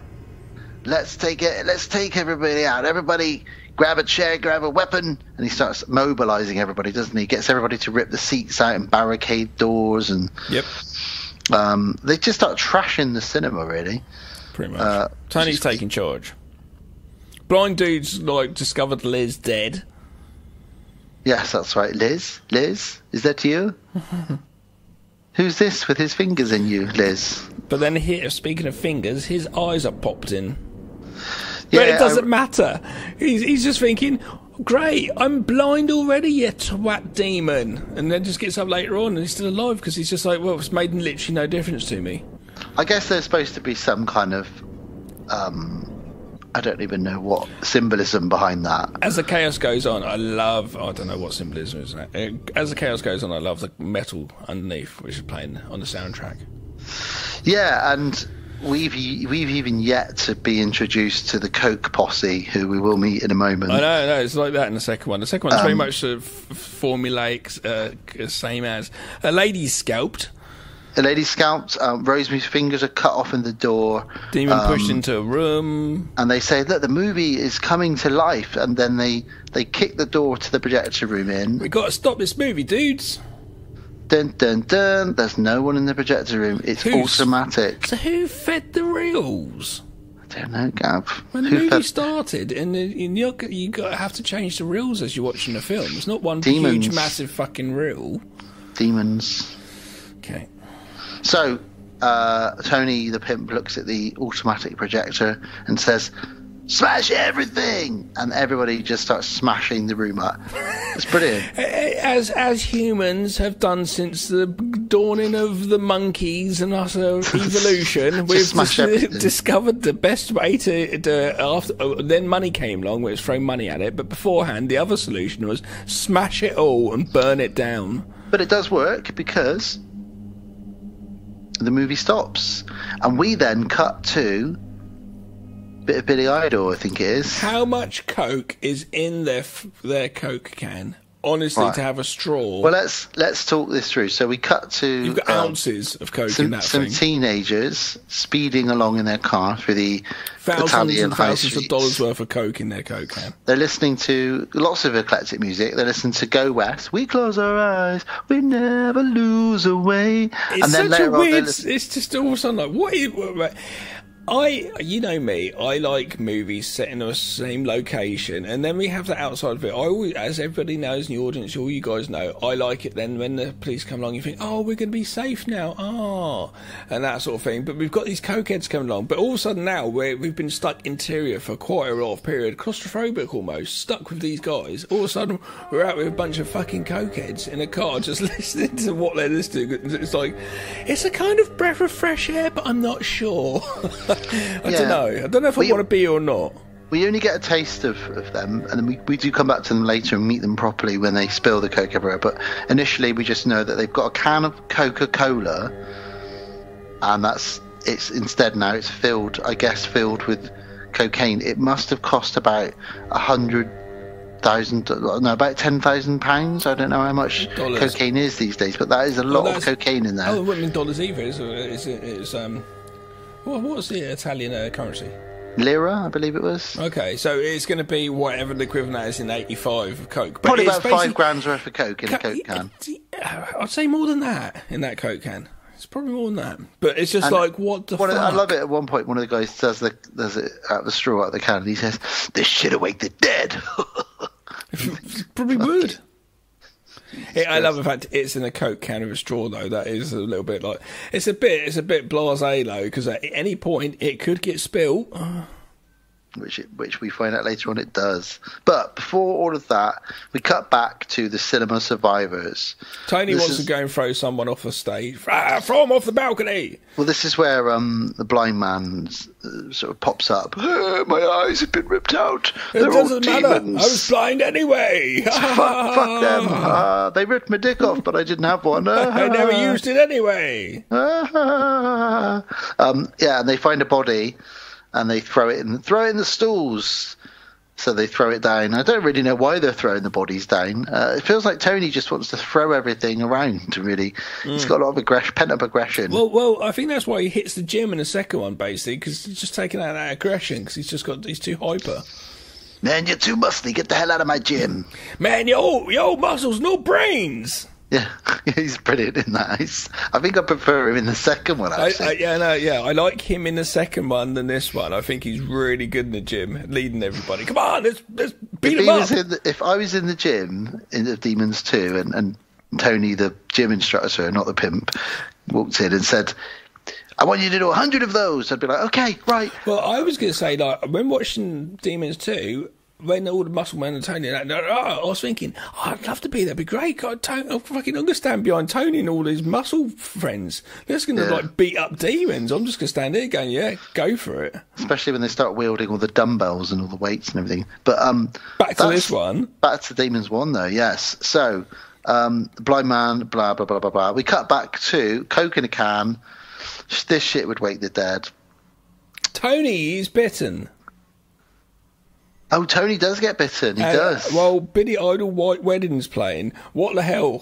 What's going on? I don't know. But Tony gets more than bitten. He gets eaten. Yeah. His last instruction is rip out the seats and make a barricade. And then he's bitten and eaten. And that's the end of Tony the Pimp. Coke can. I love the fact that there's like some really random scene of a nipple being almost sliced. Yeah, so just for this our, is weird. For our listeners, so they pass some of the can of cocaine around, and someone drops it, and Rocky, who's the leader of the gang, who's driving the car, or is it Tommy? I can't remember what his name is now. Oh, I don't know. Oh no, it's Hot Dog. He's called Hot Dog. Of course he is. Hot Dog in. I've always called him Rocky. I don't know why. He turns around and he says, "Pick it up, every last gram," and he makes them pick it up. It turns into like brain detail in Pulp Fiction. Yeah, and they're scooping up all this cocaine and putting it back. And while they're there, they have a little bit on the gum, a little bit on the nose as well, and then a little bit drops down onto whatever the lady's name is. What is her name? Oh, Nina. And the other guy next to her says, "Oh, there's some snow in the valley." She's a very unattractive lady. And she lets him sort of scoop it off her breast with a razor blade. But then, like you said, Gav, he starts stroking her nipple with a razor blade. And I think he hurts her because she goes, "Ow!" I think so. It's a bit like, I don't know what we're saying here really anymore. But her voice changes. She sort of goes, "Did you fucking hurt me?" She says, like, "Don't you fucking hurt me?" Her voice almost demonizes a bit. I'm like, what's going on here? Yeah, it's an odd one. Yeah. Anyway, so they're doing that. They parked outside the cinema, and happens to be the cinema that everybody's inside. And this is where... do they hear some noise now coming from the cinema? What the hell is that? They hear some banging coming from the cinema. They do hear a bit, but it's the cops turning up which make them, get out and run. Oh, I love it when the cops turn up. And if they'd have been arrested, they'd have gone to jail for hundreds of years for that amount of cocaine. But instead, they run away from these two fat Italian cops. Yeah. And they just sort of say, what do they say to them? "Pigs are scum. Fuck you, pig," or something like that. Something like that. And they just run away, and they try and get into the cinema. Now, that's a mistake, Gab, isn't it? Well, they get into the cinema. Everybody's trying to get out of the cinema, and they somehow get in. Yeah. Why don't just... Okay, you need... But I guess they're sort of... They've been... The auditorium's still free. The foyer bit is still open for... Not business, but it's open... where the other side, all the doors, the actual screening have been locked, isn't it? That's what's going on. Yeah. Well, they get kind of like Carrie in the dance hall. Yeah. Mm-hmm. They break into a fire exit. By the way, the line is "All pigs suck." That's the line. I did have it written down. Brilliant. While they're breaking into the cinema, the blind man, who's now a demon, he comes out and he kills the cops. So it's therefore spreading the demonness even further. It's out there now. So we've got some demon cops. All I had to do is literally run away from him. Yeah, he's blind. Do you know what I mean? He's a demon and he's blind. He's gonna take it. He's gonna take a moment. Yep. But these are two guys that let someone shout "All pigs suck" at them and run away. Yep. So they're not very good at their job. They don't really care what they're doing. But yes, we're in the cinema now with the gang, and this is where we cut to Hannah and Tommy in the air vent. It's quite a good scene, this, in the air vent. Do you not think? The sound design, and they hear like a scratching sort of sound as they're crawling through the air vents. Okay, I didn't really notice the sound design. And you hear like, what's that noise? It's behind us. No, it's in front of us. What is it? Oh, okay. And then all of a sudden, we see the demons coming down the corridor. And this is the front cover of the poster now. That silhouetted look. It's a great look, and it's they sort of do it again in the second one. That kind of a version of that. All the eyes glowing, and it looks really good. And it's a full-on demon attack. Yeah, we get a lot of random deaths now, left, right, and centre. People just getting killed. George and Ken and the girls, they run off. They kind of get away. That's the little foursome. And the girls now are probably going, "I'm glad that these nerds are probably with us. They hassled us before, but I'm kind of happy to have." Maybe someone else with us to fight our fight our way out. I'm glad that these potential sex offenders are now with us. Are with us now, so we can feed them. Basically, what we've got, potential sex offender, demon. I'm going to go with a potential sex offender. It is potential. But Kathy has been bitten, and she transforms. So they kill her into a butterfly. Not a butterfly, a demon. A demonic butterfly. So they kill her. But they kill her, and a demon decides it's going to burst out of her back. A demon. She gives birth to a demon out of her back. Didn't expect that one. Didn't think that was coming, to be honest with you. I don't know what you feel so much. It's just the way you flung your hands in the air. She gives birth to a demon out of her back. Didn't expect that one. Sorry. You know. I was drinking beer as you said it as well. But that's true. No one saw that one coming. But luckily, the demon scratches Ken, and Ken says, "Please kill me with that samurai sword, George." Like, what a specific request. I've been scratched. It is. If you're going to kill me, you kill me with the samurai sword, because that's how heroes die. And it's good to have choices. So George jumps on the bike with the sword. Come on, there can't be that much space from riding up and down that motorbike. He is very controlled with one hand on that motorbike, up and down cinema, over dead bodies with a sword. Yeah. Did you ever used to watch that, what was it, on BBC Two on a Saturday morning, where you used to watch the motocross, where they... Maybe. Doing the scramble bikes up and down all the obstacle courses. I probably did, yeah. It's very much like that. And he gets his girly on the back of the bike. Sword swinging motorbike action over metal. Yeah, it's great. I mean, if you describe to somebody, this scene contains a man with a girl on the back of his motorcycle. Yeah, go for a swinging a samurai sword. Yeah. And there's metal playing. They'd say, "Well, there's only one thing missing," and you say, "I got you covered." You're thinking it needs a helicopter to come crashing through the roof, and they'll say, "Yeah, but there's no way that's going to happen." Well, Demons gives that to you, everybody, because all of a sudden, for no reason at all, the ceiling collapses and a helicopter... A random helicopter just drops in. Now, when you write a script for a film, you generally think, like, budget restraints. At no point have I written a script and thought, fuck it, we need a helicopter dropping through the ceiling here. That won't be too expensive. I thought it was a model. No, it's not. They're standing next to it. It's like, what the shit? Like, absolutely. But the producers must be like, why do you want a fucking helicopter coming through? Can't the motorbike just go through a wall or something? A helicopter. A helicopter coming down from a ceiling upside down. It's not even like it's a simple thing to do. So I got this muddled up with Dawn of the Dead when I was younger because of the helicopter and that, and I would always think, did they, when they escape in the helicopter, did they crash into a cinema? I couldn't remember. It's cool because it takes out. That would have... Yeah, the propeller takes out the demons, but then we have that in Dawn of the Dead as well. Propeller taking out some of them. That's true. But he also then grabs a grappling hook cannon thing. I don't know if he makes this like MacGyver. It's like, see, this is my out here. My next note is now the movie's dragging and should have finished. It's really weird now we've got this because I'm like in that cinema, I swing the sword. I thought we're going to probably finish, coming up to a finish. And then all of a sudden this helicopter comes down. He turns into Ash out of Evil Dead almost, and he's like Rambo now, isn't he? It's like, what is this now? And it kind of, I don't know, it threw me into another thing. It wasn't the movie I had. It's now like something different. Do you know what I mean?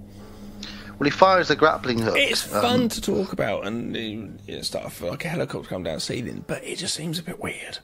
It is, and that's why I love it. Maybe when they wrote it, I think they were doing a bit of the old Waking Up the Dead. Possibly. If they made this now, Nicolas Cage would be in this. Nicolas Cage would be fucking all over this shit. Yep. Have you seen that movie yet with him as him? No, but I really want to. Yeah. Have you? No, it's out for rent, I think. Well, grappling hook gets fired. Him and Kathy... they're pulled out by the winch. Get climbed up. They get pulled up through the winch to the roof. They make it up there, and all of a sudden, old Ticket Man, Mr. Metalface, Phantom of the Opera, is up there. Of course he is, and he pushes George down into the hole, but George grabs on, and he comes over to him, and he just starts knocking his. It's really horrible. This bit. He just knocks his hands away every time he grabs on, so he doesn't It's like, drop. why is this guy with a metal face so pissed off that he just does not want?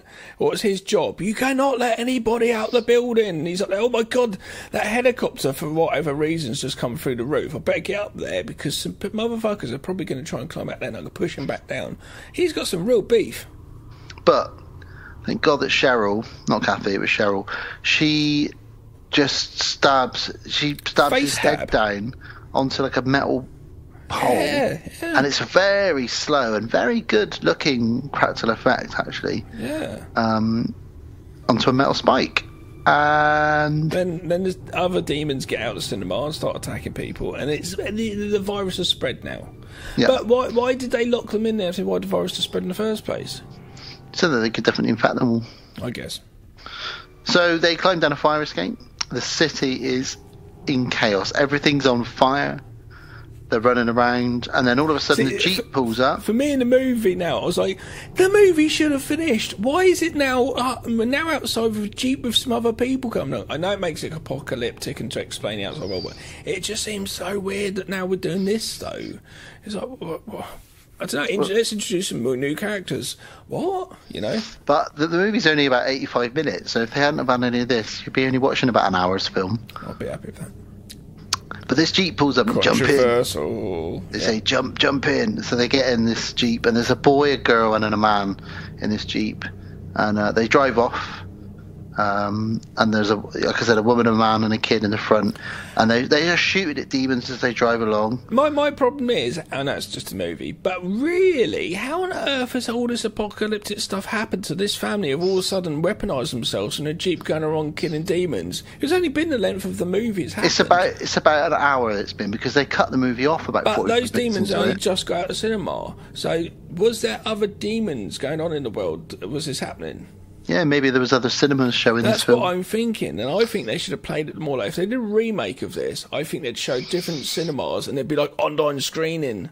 It'd be like The Ring, wouldn't it? Yeah. I think that's how they'd do it. Well, they say to George and Cheryl, hey, there's plenty of guns in the back there on the floor. So they start handing out all these guns to everybody. They give George a big gun. He says, we're heading to the countryside. Hopefully we'll be able to survive and start a new life out there. It's like, it's been an hour. Just wait for the army to show up, perhaps. Yeah, but anyway, hold on. Maybe we need to start a new family. Maybe we should eat each other. But was that the Sex Pest, though? So, and that's the end, as far as we know. The music starts, the credits roll, and we slowly zoom in onto the back of Cheryl, all the way through till the very last second. She's a demon! And the kid just blows her head off. She falls off the back of the Jeep. I've written a note that says, sorry, George, because I think he thought he was going to... No. And that's it. We just look at her bloodied corpse lying on the road as they drive away. Yep. That's the final credits roll. Yeah. I always like that ending. I didn't see it coming. I love that... I could tell as the zoom in was happening that something was going to happen. Yeah. You know, it's pretty obvious, but who would have seen that she didn't survive? Who would have seen a helicopter was going to come through the roof? Samurai swords, helicopters, motorbikes, motley crew, Billy Idol, demons, pimps, hustlers, players. Do you gin and juice? Do you recommend it? I highly recommend it. I would say if you've never seen it. I recommend it if you've never seen it and you're a horror fan. But if you've seen it, you've seen it. I think that's my own opinion. I think if you have watched this quite a lot of times, like myself, this will be like your Fright Night, or it'll be one of the ones that you can put on and watch a lot. One, yeah. But I think if someone like you who's watched it a few times, a couple times, and then we watched it for this with a review at eyes, it's a bit like. But I definitely recommend Demons. I think it's great. It's got a great soundtrack, great special effects. And like I say, it's hard to have not seen this. If you're a horror fan, you probably would have seen this because it is very much loved in the horror community. Yeah. Very much loved. That's why I'm not bashing it, and I'm not bashing it in any way. Right, let's get out of here and... Bill? Have a little bit of that. You ready for? Yeah, he's saying he's ready for World of the Strange. Okay, he looks a bit happier. Has he been drinking? Oh Have you my been God. drinking again? He's drunk half that bottle of that Japanese gin. We better get on with this because he's not going to be able to end the show at this point. Right, Bill, take it away. Hi, welcome back to World of the Strange.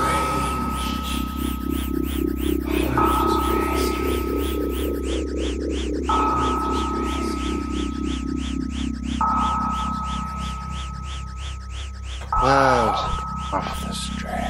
of the strange world.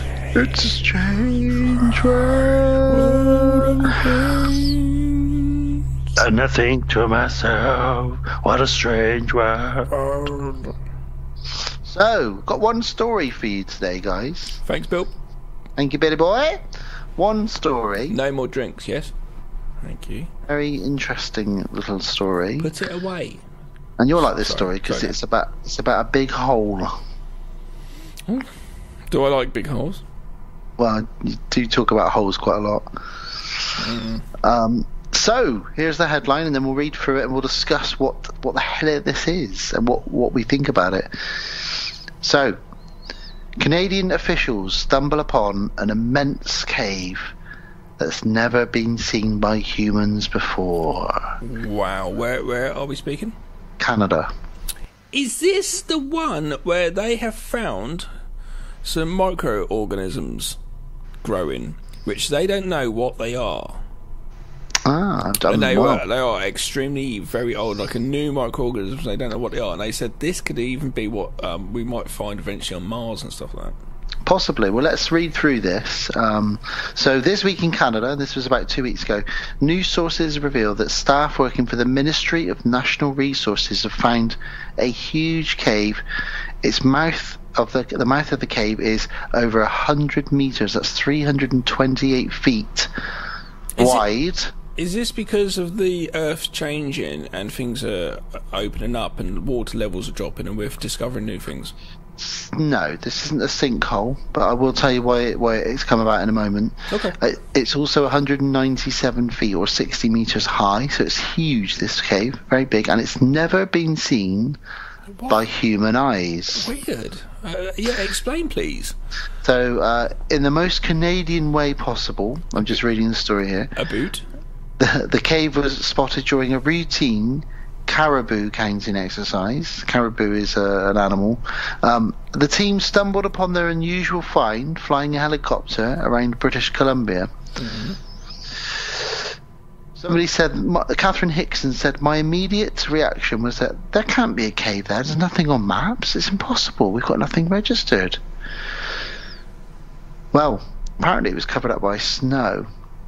And obviously with global warming, this is one part of Canada that has never been revealed. I told you, because the Earth's changing. Yeah, so you're right. It's not a sinkhole, but it is a cave that's always been there. That's why we're finding loads hidden by the snow. That's why we're finding loads of fossils and stuff now, because the water levels are dropping, and we're finding stuff which is like really good condition. Like they found a baby mammoth. Like, yeah, I saw that. Yeah. So there's a lot of discoveries as well, especially with the James Webb Telescope in the space as well. We're discovering lots more data now and information. And I saw the other day that we've now mapped 25% of the ocean floor. It's taken 15 years. Wow. So how much? 24%? 25%. 25. That's the thing, and that. Well, it's, call me insane. I think aliens are down there. I think they've got a portal down there. Well, they've got a hole down there, is what you're saying. Yeah.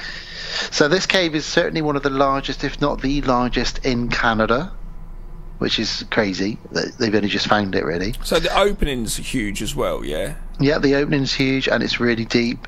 So they could just send like some drones in or something, or it says when you're standing on the edge looking down into it, your line of sight is about 600 feet. You don't get a line of sight 600 feet in Canadian caves. This just doesn't happen. Right. So you can see for 600 feet into this cave. What are we thinking so far? What are you thinking so far? What if that's where the spaceship's going in and out? That could be your portal you were talking about. So researchers have found no reference of this cave on any map because it's been covered in with history. snow.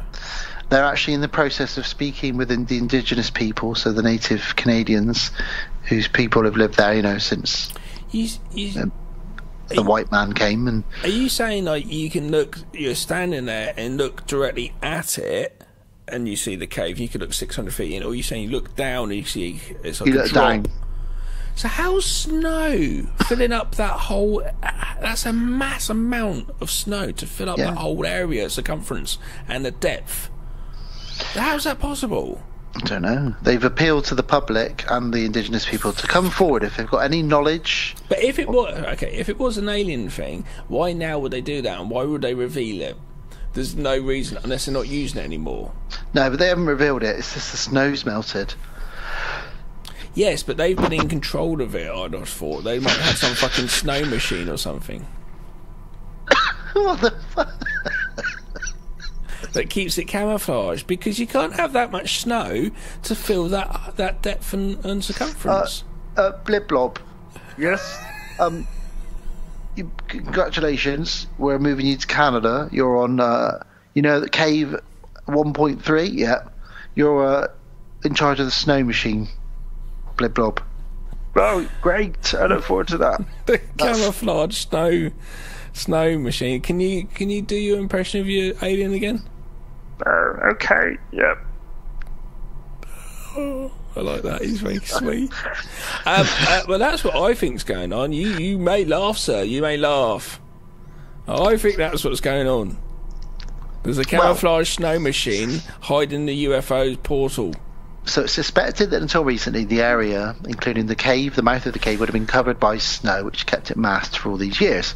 Thanks to global warming, though, obviously now it's revealed. Between the snow and the fact that it's not in an area that many people ever go to, it's never been seen by human eyes. So far, one person has descended into the cave, a guy called Lee Hollis, and he made it only 80 metres down, but couldn't get any further because inside the cave there's a waterfall. What the shit? Which churns out up to 15 cubic metres of water a second. Too powerful for him to pass through. That's the portal underneath it. It's the gate. Experts believe that the portal leads to an underground river, because there's a river that emerges 500 metres past the cave. But that's it, man. If you could bottle that water, you could make a mint. Yeah, that'd be tasty water, very fresh. Yeah. The location of the cave, which has been nicknamed the Sarlacc Pit. Wow. Because it looks a bit like the pit from Star Wars. So you can't go far, and obviously the trouble is with a drone, even if you had a waterproof drone, the trouble is like the signal is going to go so weak you're going to lose signal and just lose the drone and not get it back. So I guess you have to try and do it yourself. Fuck. And if you can't get... You could... Is there not another way that you could do that, though? Like a steel umbrella? I don't know, it's so powerful to push you down. Umbrella. You're going down caving with steel. Holding a steel umbrella. It'd be like trying to walk through like 100 jet washers. I know. Or like a big fire hose at you. When I first like Rambo getting his bum washed in First Blood.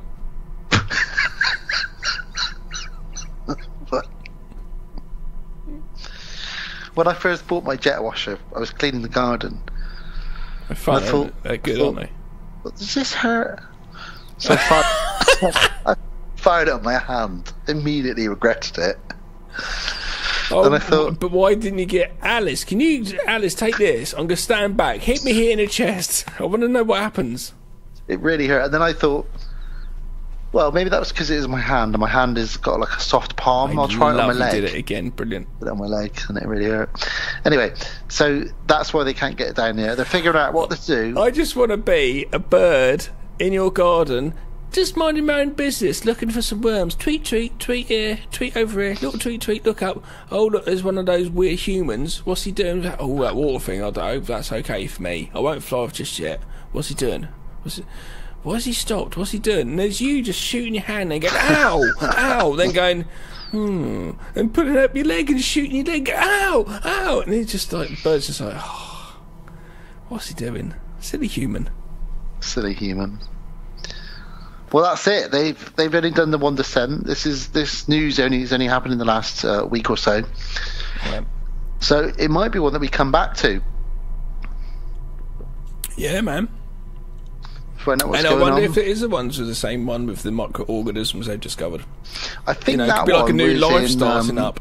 I think that one was in South America or something. Okay. Because I saw that one. It looked like something from a James Cameron Avatar movie or something. It was like all bright coloured inside. Like bulby like thing. Yeah. I know I looked like I was holding testicles then, but I wasn't. It looked like you were milking a cow then. It did, didn't it? Yeah, there we go. So there we go. So you think... There's 2 cows. Oh, no, it's 1 cow. They've got plenty of brothers. This giant cave, just to summarise, you feel that this cave is a portal, an alien portal that leads somewhere, maybe to other galaxies. And they've got 2 lines of defence. One of them is an alien called Bliblob with a snow machine. And the waterfall. And the waterfall is second line of defence. Where possibly, if Schwarzenegger in his heyday had a steel umbrella, might make it through. And are you saying that the Predator is living down there? No, aliens. I know Predator is an alien, yeah, but I mean like not Predator aliens, different aliens. Well, there we go. I loved it last time though, where we had Jimmy Savile as a Predator. And Bill Cosby. That's fucking ingenious. So that's your story. That's my theory. That's your story. You get that wrong. Bill, I think it's time to take us out of here. Come on, Bill, get us out of here. That's all the time we've got for this week on World of Strange. Next week, though, gimme Ira. Hairless pets. Weird. And now, Imperial Entertainment is proud to announce that a blockbuster horror experience is coming soon, right after its current theatrical release. Demons 2: The Nightmare Returns. There's nowhere to hide.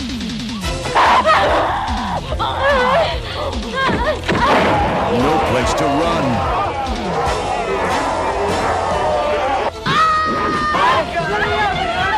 No one is safe. Let me out of here! From the unspeakable terror heading your way. In Demons 2: The Nightmare Returns. And we're back after that little trailer, and this is obviously Demons 2 from 1986. A group of tenants and visitors are trapped in a 10-story high-rise apartment building infested with demons, who proceeds to hunt the dwindling humans down. Yep. So we could have done this when we did our Dread and our Raid episode. You know, we could have. And it kind of reminds me of Poltergeist 3 a bit. It also reminds me of that Cronenberg film, Shivers. Shivers, yeah, because it's all in a high-rise apartment block. That's why I think I kind of like this one, but I think I put it in there, Poltergeist 3 and all these other movies. So I think it's just a childhood thing. That girl that lent me Demons 1, she also... Well, at the beginning of Demons 1 was a trailer for Demons 2, and I said to her, have you got the second one? She said, no, but I'm getting it soon. And I don't know where she got all these tapes from. She ended up getting it, and I watched it, and I didn't really remember it, to be honest with you, until I rewatched it when I first got Shudder, so it was about 4 or 5 years ago. Okay. And it's not quite as good as the first one, in my opinion, but there's still some good stuff in it, but it's a little bit... It feels a little bit less... it's just a bit more manic in this one, isn't it? It's a bit crazier. Yeah, it's the same story, essentially. It's the same beats. Yeah, I don't know. Again, it's a contained film, but we are contained within different rooms, so it is a bit more Die Hard. With the whole tower block. Demons 2 and Die Hard. Imagine if Bruce Willis was in this. I mean, you look like him right now in that white vest. I guess I do, don't I? It's got the hairline, I suppose. You got it, yeah. The other day, I thought it was terrible. The other day, I thought, not only do I have, I love the fact I was comparing my body to Arnold Schwarzenegger's, but I was like, not only do I have Arnold Schwarzenegger's hair now that he has now, I also feel like I look like I have his body that he has now. I was like, that doesn't look good. I've currently got the body of Vin Diesel when he's not making a Fast and a Furious movie. When he's not doing anything, yeah. And he's sitting on a balcony with a glass of wine. Yeah. But they'd all hang out. That's what I do.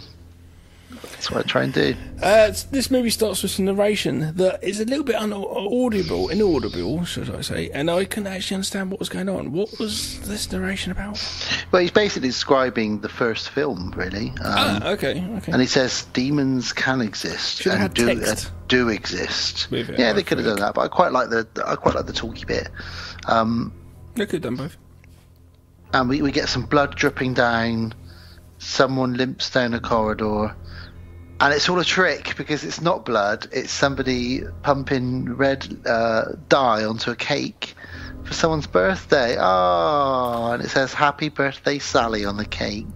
We find out we're actually in like it's not a hotel. It's apartments and stuff. But you do have a receptionist downstairs who would act as security and act as probably a handyman, so to speak, sort of do things that need to be done. Like a concierge. Concierge, and it happens to be our fella lead cokehead from Demons 1. It is. So it's Mr. Coca-Cola knows himself, and he's got his noses. What is his nose? What's wrong with his nose? It's just very flat nose. It looks like it's been broken multiple times. Yeah, he's got. Yeah, it's a bad nose. Is all I'm going to say. But it probably is fine for snorting cocaine. Yeah, it can probably hold quite a few grams up there. I wouldn't be surprised if that Demons one, they actually snorted coke, because they're like, I'm playing a cokehead, I'm going to... Happens. Lamberto Bava's like, what do you need to get into the motivation for this scene? And they're like, can you fill this Coca-Cola can with real Coke? And he's like, yeah, okay, we can do that. Yeah, that wouldn't surprise me. $8,000 of the budget going on that, and that's fine. In the right movie, if I was filming something with someone's characters in a certain way, if they said to me, can I like actually do that or get drunk or something, I'd probably go like, alright, let's go along with it, potentially, because it could actually go wrong and then it destroys the whole fucking thing and you can't film anything. Well, don't forget, we talked about this in our last episode when Gary Oldman got really drunk to film the scene where he shaves Keanu Reeves. Yeah. Weird time to get drunk, Gary. Like, thing is though, with Gary Oldman, though, if he's saying that, do that. But I think if this kid came up to me and said, I want to snort coke for my character, I was like, I don't know, actually, man. You're not a seasoned actor. I don't know what you're going to do.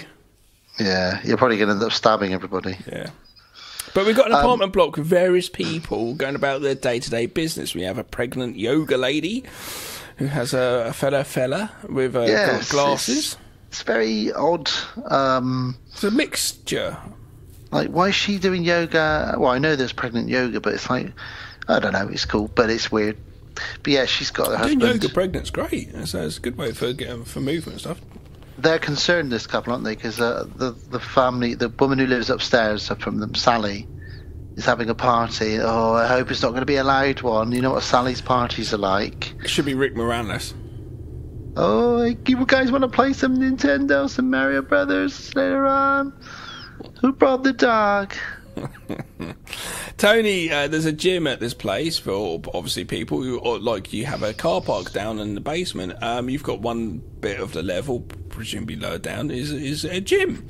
And we got Tony from before as the gym leader. He's not called Tony this. I am going to refer to him as. He's called Tony. Hank. Tony's way better. I don't know why. Okay, fine. I like the name Hank, but yeah, Tony is better. Hank's cool, but I think he's a Tony. Tony was my grandpa's name. Yeah. But my grandpa wasn't a pimp. So yeah, he's the gym owner, and not that you know of. Not that I know of. He's going around saying, "Come on, you goddammit, you got to work out more if you want to get bigger. Look at me, look at my arm." And he's sort of telling everybody to get bigger. And one guy sort of says, oh, hey Hank, what's 2 + 3? And he's like you said earlier on in the episode, he says, you got all this muscle and no brains. Your muscle, no brains, kid. So good. He says that later on, I think, when they're like in despair, like something needs to be done super quick, and he's like, fucking, no, you thick bastard. Figure it out. The party, so Sally upstairs, her party's in full swing now. It's definitely Rick Moranis. She's expecting to walk past and say, this is my tax accountant. People are dancing in suit and ties. It's the 80s, and they're dancing wildly to just quite tame music as well. This gets back to old thingamajig in Friday the 13th, doesn't it? It does, doesn't it? It really does. What's it called? Crispin Glover. Crispin Glover. Yeah, it's that kind of dancing to really tame music. Yeah. And we see, while the party's in full swing, Sally isn't there yet. She's in her room. She's getting ready. And she's a bit excited, but she's a bit anxious. She's, it's her party. It's a special party. She's getting ready. That's fine. And we do meet many, many more residents from all over the place.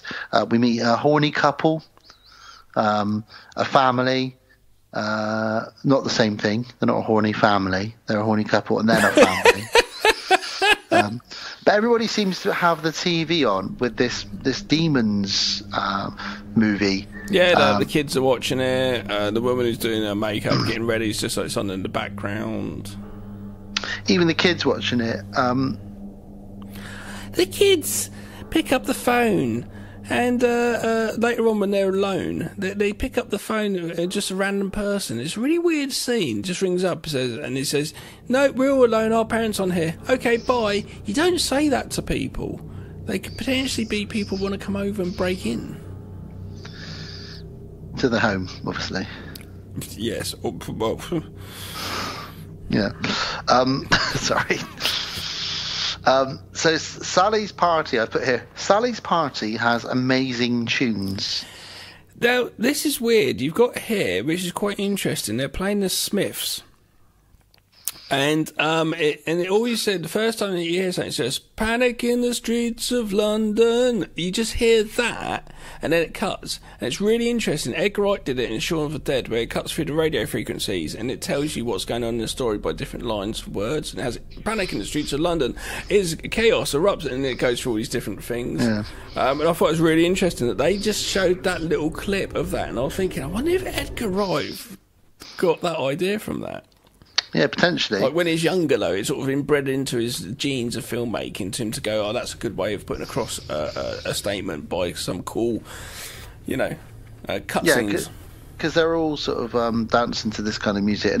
And meanwhile, the film that's on the TV has got some kids who break into a building.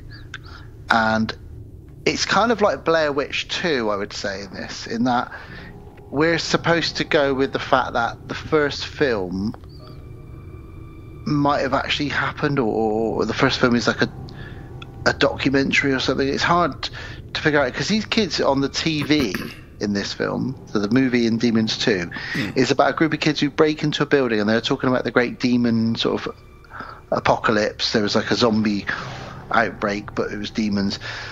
And they find a demon claw, which is, I think, what they've all been looking for, because they're worth a lot of money, and they can sell it for lots and lots of money. And they find this claw, and a demon claw belonging to a demon, and you're like, okay, again, I'm intrigued by the movie within a movie here. I want to know more about what's going on with this, really. Mm-hmm. Meanwhile, we might as well call this guy Rick Moranis, because the phone goes at Sally's party.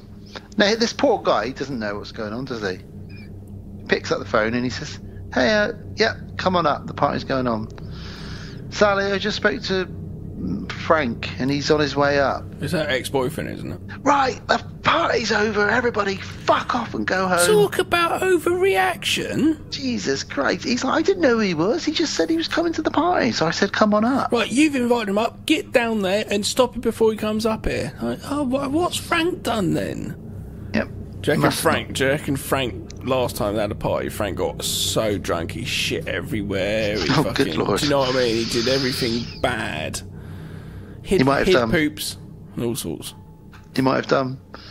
But it was Jacob, not Frank. It's Jacob that's coming up to the party. So yeah, you're right. This guy gets sent out to deal with Jacob. Back to the movie. The kids have now found a demon's corpse as well. Yep. And the claw cuts one of them, like the mask did in the first one. And we get a great scene where the blood drips onto the corpse, and I guess it's backwards. I think they used a backwards melting wax head and reverse the footage of it melting. So this demon comes back to life, this demon's corpse. It looks great, it's a pretty decent effect. I did a sneaky backwards in the new short film. I had to do a sneaky reverse shot to do an easy effect, and it's great. It just really works perfectly. But it's such a nice, easy technique, the reverse shot of things. Yeah, and you can do so many things with it as well. Again, going back to our last episode, there's a scene where one of the female vampires comes out of the coffin, or goes back into the coffin as Anthony Hopkins is showing the crucifix. And the reason it looks all weird and spooky is because they did it in reverse. And that was just, Francis Ford Coppola just knew that if he did it like that, it would look a bit jerky. And they do that kind of stuff with the Ring, like with Samara in the Ring. The reason it looks so otherworldly is because a lot of those shots with her in it are reversed, just because you move slightly differently when you're in reverse, and it just looks great. But you can do nice smooth things as well. You can achieve really cool, simple effects, like you say. How do we make this demon's face appear on the ground? Well, let's get a wax demon model and melt it, and then reverse that, and it's basically coming back to life. It's great. Another film I did watch the other day, actually, I watched it with Jane at daytime. They went to school, and they said, I said, do you fancy watching a film? I said, go over to the old DVDs and pull one out. And they went, because they're really into their movies now. They're all going in their bedroom, they're always watching horror movies and stuff. That's proud father here. And they're like, oh, Poltergeist, I haven't seen that. So we sat and watched Poltergeist in the afternoon. It's fucking so good. But you got that melting face scene. It's so cool. Oh, that's horrible. He starts pulling his own face off. It's not bad. I said to Jay, you're right? She went, yeah. Oh, okay. It's just, that film was a PG. Yeah. When that came out in the UK. Yeah, 15 though now.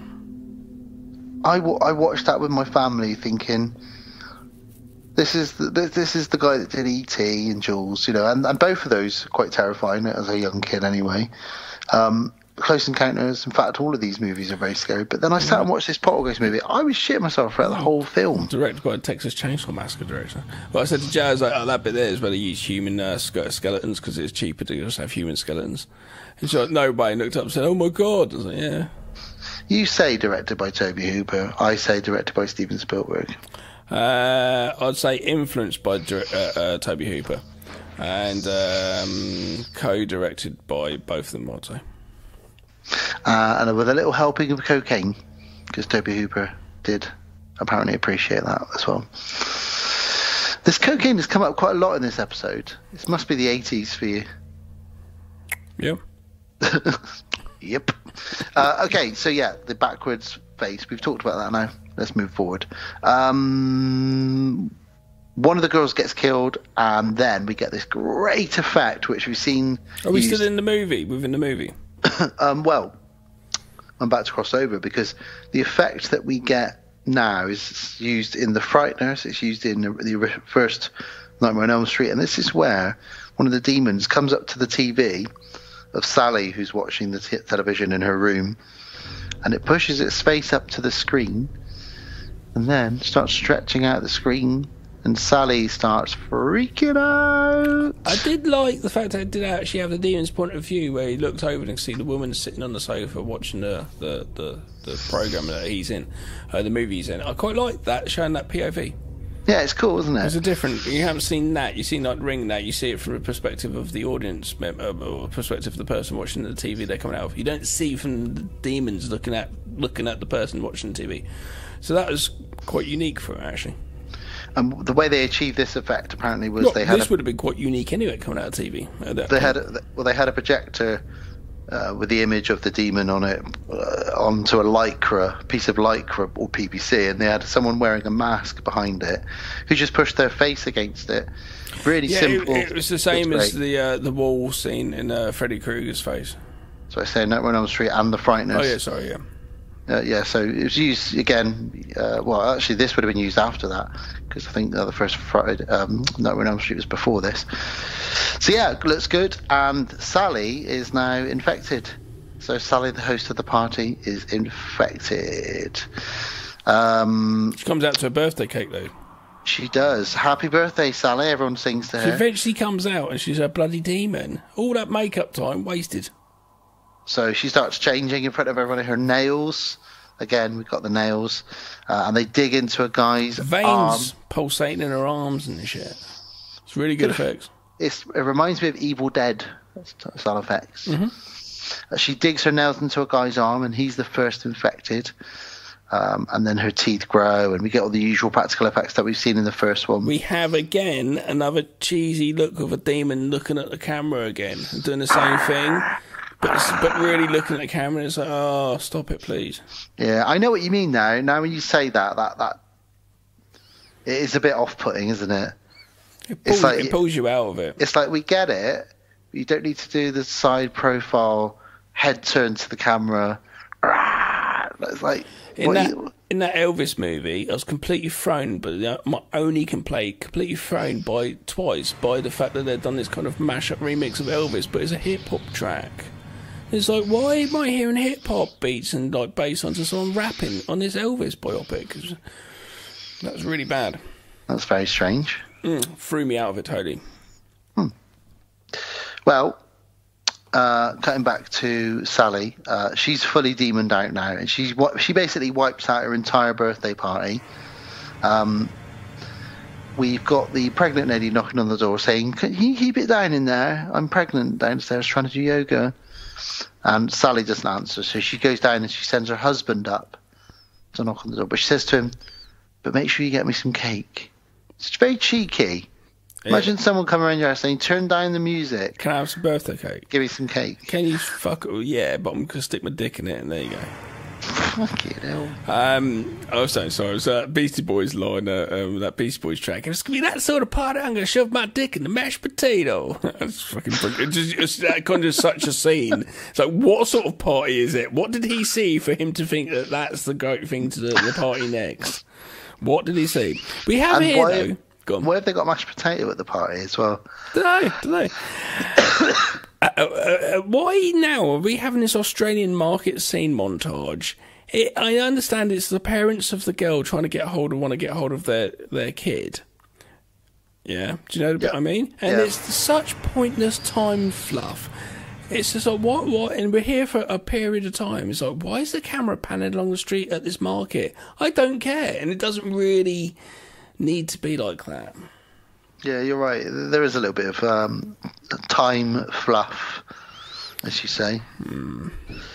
Well, blood, but through this party of massacre, blood is now starting to drip through the air vents and through the ceilings. It's all getting a bit slimy now, isn't it? I bet it's getting a bit smelly as well.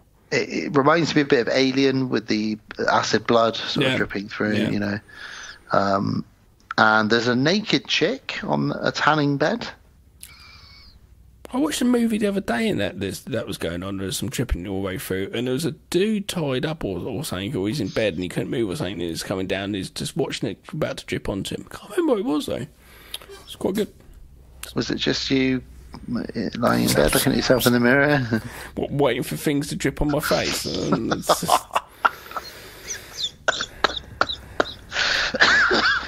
Did I put the substance on the ceiling and get down and wait for it? Like, what's going on here? You shot it up there. You were like, oh, let's see how long it takes for this to come back down. Naked lady on the tanning bed. It drips onto her. People in the gym. They're freaking out, and we get another cokey car full of people.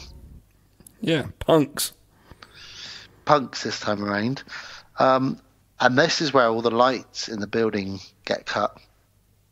I'm assuming all the power as well. We've still got the fucking dude outside waiting for the other guy to turn up, basically the car of punks, to turn up to say, you can't come in. He doesn't know what's going on upstairs. No, Jacob's still waiting outside for the cokey car of punks to say, look, I'm sorry I picked up the phone to you. I've been told, actually, that you're not actually welcome at this party. Yeah.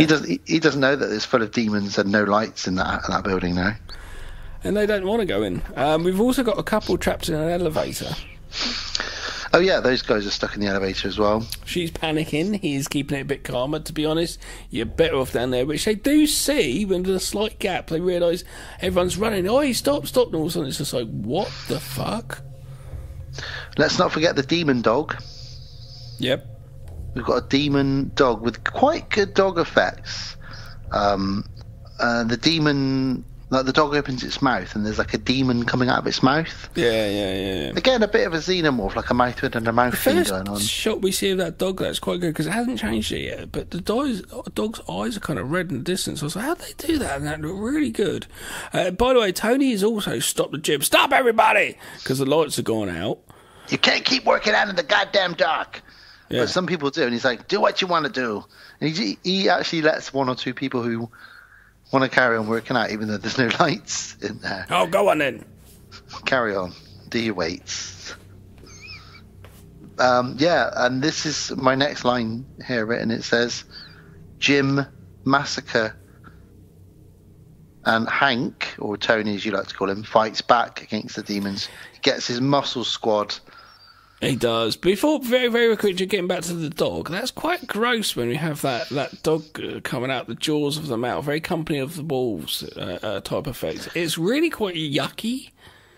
I liked it because, like I said, it reminded me a bit of the Xenomorph. Sarah also did a bit of a we both did a It's quite good, though. It shows that the demons can affect animals. It's good effects, but it's just a bit like, ooh. Yeah, I know what you're saying. It affects animals as well, yeah.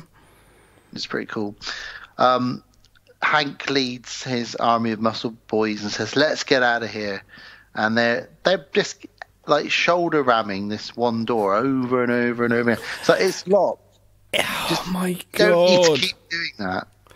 I love the fact that they're just like, okay, just keep using our muscle, just keep running here, and then getting like objects which are just throwing a chair at something isn't going to actually open the doors. You need the physics of how the door is going to open, and whereabouts do you need to hit that to get the point where it needs to hit. Not a chair from a distance; it bounces off it. It's something sharp. So they're all just picking up various objects and just randomly throwing them at the door. It's like, what are you doing? It's hilarious. There's way too much energy being used up here for no reason. Well, Hank says, I tell you what, we need to get down to the underground car park. So they all head down to the underground car park. Him and a fellow muscle dude, they fight off a couple of the old demons. Oh yeah, they throw them around. They get to the garage. They get to the underground car park and... Dude picks up the fire extinguisher, but they can't read the instructions. This is the bit. Yo, muscle, I got no brain, kid. He says, use the fire extinguisher. How do you work it? It's like, just read the... So they're trying to get through another door now. Yeah. Well, we cut away from this for a little bit. No, we don't. We have the bit where the woman thinks, I know what I'm going to do. I'll drive the car through it. So she reverses up, drive through it. And as you drive through it, the three people who are standing next to the door are now cardboard cutouts. And they're at the right. There's these three full-size cardboard cutouts standing there where they were standing before as the car goes in. And I was like, that is amazing. That's so cool. At the side of the window, you can see them. It's fucking brilliant. There's nothing like spotting cardboard cutouts or a good dummy. Yeah. Especially when that dummy's flying off a wall, off a roof, yeah. Off a roof. I think that might even happen in this. Yeah, but probably. I think there's a good dummy shot in this. But I love the cardboard cutouts because it's HD copy. I'm just like, that's amazing. Yeah, I do love seeing a good cardboard cutout. Well, we cut away from this underground fight for a little bit because... the little boy. The little boy he's in his bunk bed and he's very scared, and there's some demons coming up the stairs to get him. So he hides in I think it's an air vent he hides in, or a closet or a cupboard. I think it's a closet. So he's in there, sort of hiding away. He comes out the closet in a bit. I mean, we've all come out the closet. There's a fire in the car park. Cutting back to it now. So there's chaos down there. These muscle men are trying to fight demons by punching a wall till they get out of the building. It's that which isn't working. And now there's fire down there. There's cars piling up. The security guard from before has now actually died from trying to help the guys stuck in the lift. Or a cokehead from before. And now concierge person. He dies trying to get them out, doesn't he? How does he die? He's there during a demon attacks him, and then he's dead there. So then he wakes up and grabs her hair because he's already a demon with his hand in the elevator. Oh yes, of course. It's a shame he died so. I thought he was going to live a bit longer, to be honest. But it's a trick because he lasted so much longer in the first film. Yes, he was in the first one as well. Yeah, it was just probably a favour in this one. Yeah, give him a can of actual Coke. We got somersaulting demons. They somersault over the fire. That's incredible. Gymnastic, Jackie Chan style demons. Jumping over fire. Are we now at the circus? The little boy parents are heading home for him. Again, we keep. Why do we keep cutting back to the parents? I'm worried about him. He's not answering the phone. It's not like they're really that relevant, these people, getting it? It's not like they have some massive thing to do with the plot of the story. If you're that worried about your son, why have you left him? Don't leave him alone. Yeah, fuck's sake. You left him in a building. That's I think there's some parental thing going on here. What's trying to say? I don't know. Tony's been killing a few more people, and now he's just jumped on top of the car and he's telling everybody, "You got to weaponize." He's very sweaty, and he's very sweaty, and he's very intense. He's been doing a lot of cocaine in that gym. He's done a lot of coke, and now he's like going, right, I am ready to weaponise. I reckon one day he was off to his coke dealer to get his usual supply. He got home by himself and was like, right, I'm doing a big old fucking hit. He bumped a load of coke up his nostrils, and then he was like, if demons come out, I'm going to jump on a car, sweaty and intense, and say, weaponize everybody! And just get everybody with weapons so we can take on demons. That's what I'm going to do. That's what he came up with in his coke-riddled mind. Well, the young boy's parents do come into it now because they do get into a car crash. Yeah, brilliant, great. Now you got in a car crash. The moral of the story: don't go out and have a good time. Stay in with your kid. Yep. Otherwise, you'll end up dead. Building full of demons. Your kid's a demon, and you've crashed. And the boy is now transforming into a demon. Is it the same boy that's transforming into a demon, or is it a different demon boy? Just very quickly, the car that crashes, it was the car which the dude was waiting for. It was the punks with the parents, wasn't it? Yeah, the Coke car. Yeah, the kid, the demon. He does is, I don't know if it's because I watched Lost Boys the other day, but it did remind me of the little kid in Lost Boys. Eddie Munster. An attack of the Eddie Munster. Yeah, he's pretty creepy. He's played by a dwarf. Or a little person, rather than an actual child. Sorry. It does make it creepier because you can tell it's a grown man. Well, I say grown. He's not grown because he's a little person, but you can tell it's an adult. I didn't actually disguised as a child demon. Very creepy. Okay. There is also a character. I don't know whereabouts, but my note is just double leather. Double leather is a thing as it is, but then to have black lace-up shoes as well, that's a thing. Double leather, double denim is one thing, but double leather. Whew. What about double suede? This is what Elvis did for his comeback. He wore double leather. Yeah, have you ever worn leather trousers? No, I haven't actually. Have you? No, I can only imagine how hot it might be in them. I was around my friend's house years ago, and his parents were away with like some other people, and I think he came back downstairs in his mum's leather trousers. Why? Because we were pissed. Oh, okay, fair enough. It's just funny, isn't it? Yeah, I once dressed up as a woman. I dressed as a woman once, and I found it quite liberating. I was horrified. I was just in shock at how hard it was just to go to the toilet. I had all my tights and everything, and just like, blimey. The worst thing was, and I'm not scared to admit this, our listeners have been listening to this podcast for over 8 years. I was on my own at the time. Did you dress as a woman by yourself? That's what you're telling me. Well, what happened was, I went to a fancy dress party. What happened was, this is a long time ago. I went to the fancy dress party as Buffy once, but that was a different time. The other time I dressed in drag, if you will, was my girlfriend at the time was staying over my house. My parents were on holiday away, and I said to her, I'll do all your laundry for you while you're at work. It's fine, I'll make dinner. So I was doing her laundry for her, and as it was all coming out the tumble dryer nice and dry, I thought, I've never worn a skirt. I'll pop that on. All right, no, that's on. I wonder what it's like to wear the blouse. I'll try that as well. And I ended up putting on like most of her clean clothes, and then I sort of wandered into the You were cleaning someone's clothes and you put them on, and they weren't there. Yeah. I don't know why I'm telling this story, really. And then I walked into the living room. Does anybody know of this? I don't think so. So they do now?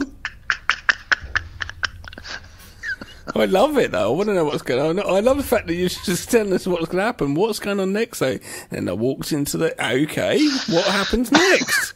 It wasn't like you went, oh, that's what it looks like, I'll take him off again. It was like, then I walked into the...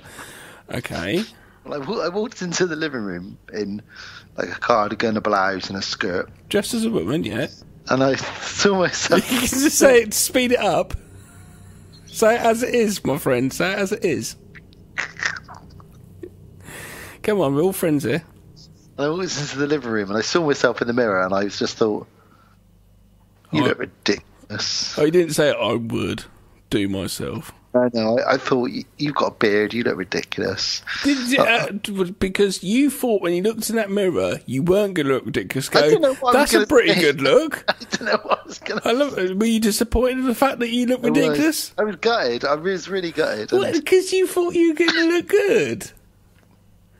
Women in beards beards and dresses just, I don't know, they don't work. It's like me, I would dress as a woman so I could, but the beard thing just throws it, totally. I never expected to tell that story while we reviewed Demons 2.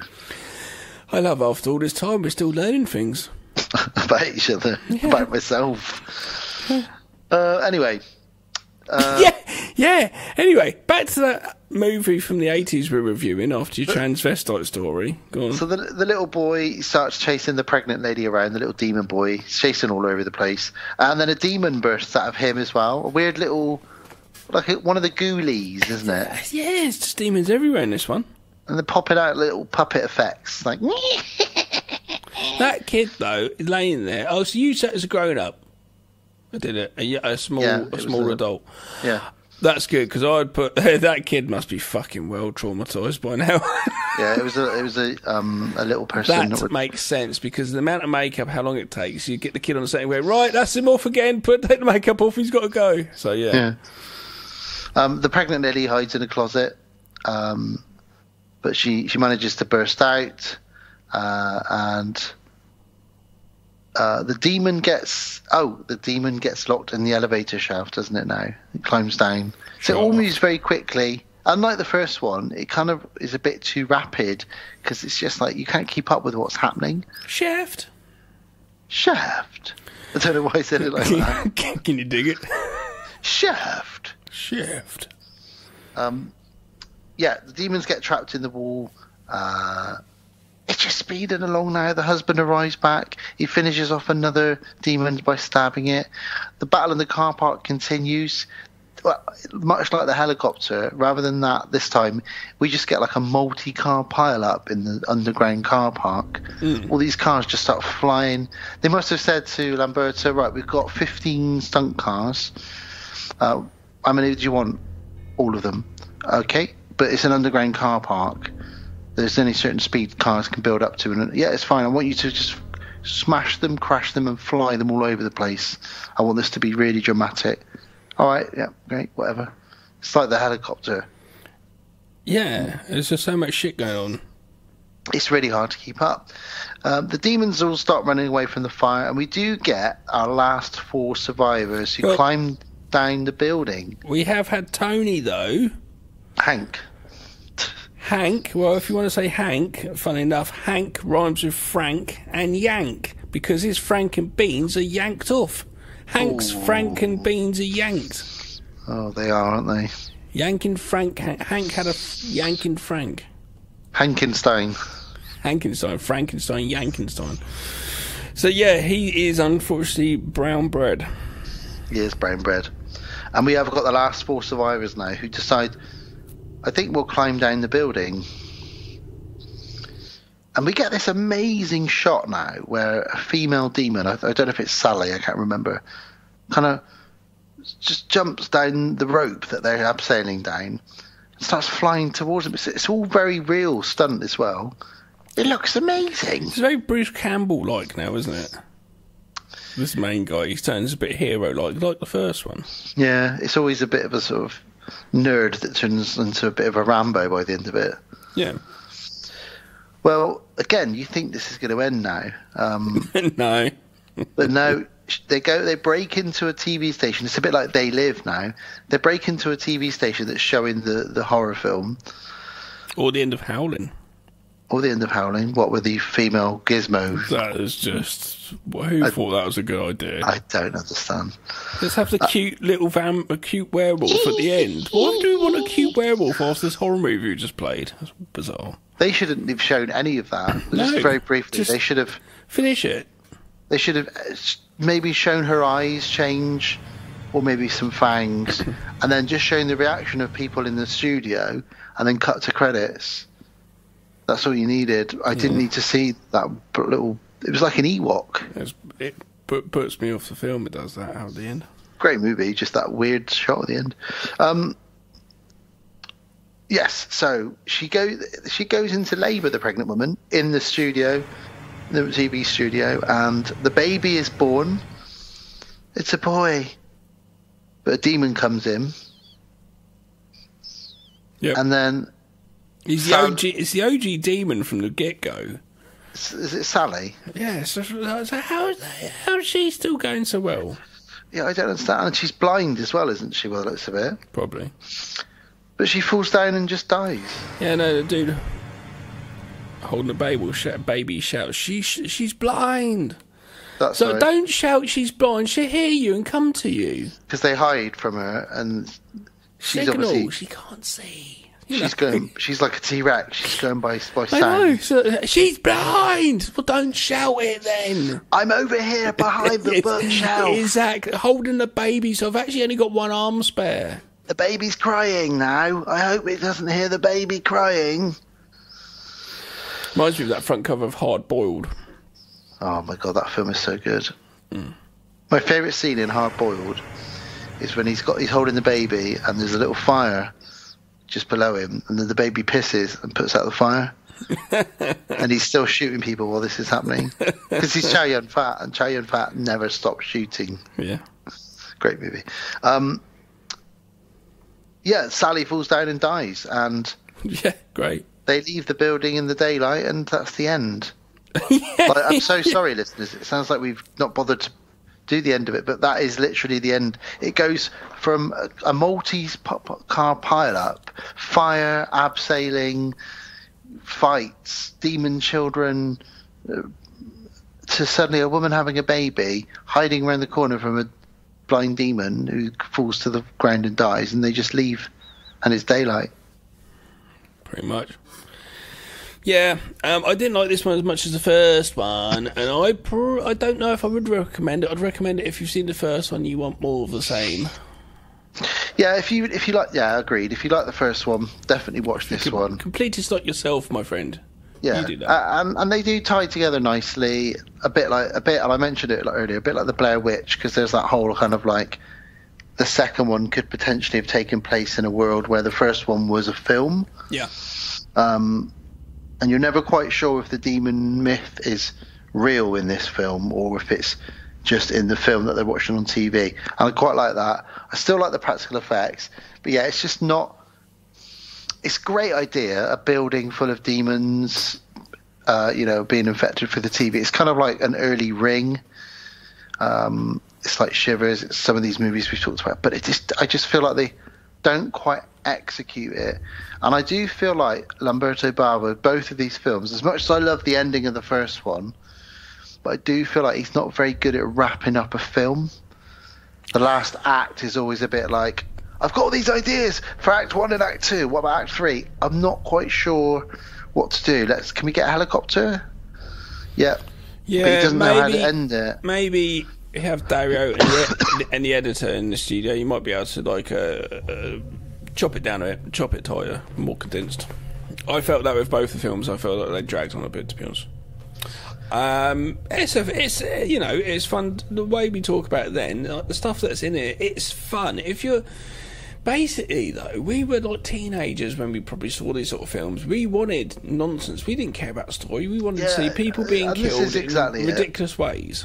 They're not This is what these films Oscar-winning. are. They're not mature movies in any sense. They're not Oscar-winning serious films where there's a plot that actually you care about. If you're watching a movie called Demons, that's what you're getting. You want to go from one kill to the next kill to the next kill to the next effect to the next effect, and that's what you get with these films. Yeah. There's lots of kills. There's a lot of good gore in it. So if you haven't seen it and you haven't seen the first one, you could go in to watch it, and I'm going to recommend it for the people who like their 80s horror or their Italian gore. I wouldn't even say these two films are scary, really. I'd say they're just... No, it's a bloodfest. Yeah, just gory. Yeah. Well, but I give this a thumbs up, but that's more nostalgia. I don't think I can. I only if you're a completist, I think. But I'd say if you haven't seen it, maybe don't go out of your way. I would say actually don't go out of your way. The hardest thing nowadays is we're having new films out all the time. So that's the problem nowadays. Back in the day, it wasn't so much. So might have recommended this if it's the 90s. Sarah took one for the team and watched Demons 3 and told me not to watch it. And I saw it once. I don't remember it. I've seen it's YouTube. I think 3, 4. I've seen there's about 5 or 6 of them, but a lot of them aren't Demons movies. They've just been called Demons 5 something something, just to try and tie them in. Is Demons 3 the church? Oh, right. Oh, no, that's Yoga. Oh, the Yoga. So Demons 4 is the church. Oh, okay. And then there's another one about a woman, I think, being possessed, and that's... Because didn't Dario Argento do a movie called The Church? I feel like. Maybe. But I think in some regions it's called Demons 4. Yeah, no, it's probably the same film. Muddled. But, I would say really only bother with the first one, really, unless you are a completist. But they're fun. They are what they are. Yeah, they are what they are. Absolutely. Well, and there we go. So let's take a little step away and come back and have a little outro, shall we? I was just checking the church. Right by Dario Argento. Yeah, so I am thinking of that. The church. Well, I'll tell you what we'll do before we do the outro. Let me just so our guys who are completists, I can tell you the... I was going to actually say that, just mention the films. Yeah, may as well. Demons franchise. It's very convoluted, apparently. Well, I can see here, Demons 3, I guess the church is going into... Oh, Demons 3, the Ogre, and you've got Demoni 3. And then you've got Black Demons, you've got The Sect, The Mask of Satan. So the problem is, all of these... movies in some countries have someone just puts Demons 5 in front of the name of it. Yeah. Even Della Morte d'Amore, Cemetery Man, is classed in some countries as a Demons film. Yeah. So it is very convoluted. I think really there's only probably 3 or 4 real ones in the series, but yeah. I don't even think 3 and 4 are part of the series, really. I think they're just movies that happen to have demons in them, and they thought, well, we'll cash in on those Lamberto Bava movies that seem to have done really well. It's the same with the zombie films, zombie movies, yeah. Zombie 3 and Zombie whatever. Yeah, I do like all that. I do like how it all ties in, and people trying to make money in the 80s, attaching themselves to a franchise. It's what it is, isn't it? Really, it's fun. It's silly. Indeed. It was a bit of a Wild West back in the day with filmmaking and VHS boom, VHS market. Right, let's get out of here and come out for the outro, isn't it? It is, sadly. Yeah. All right, nice one.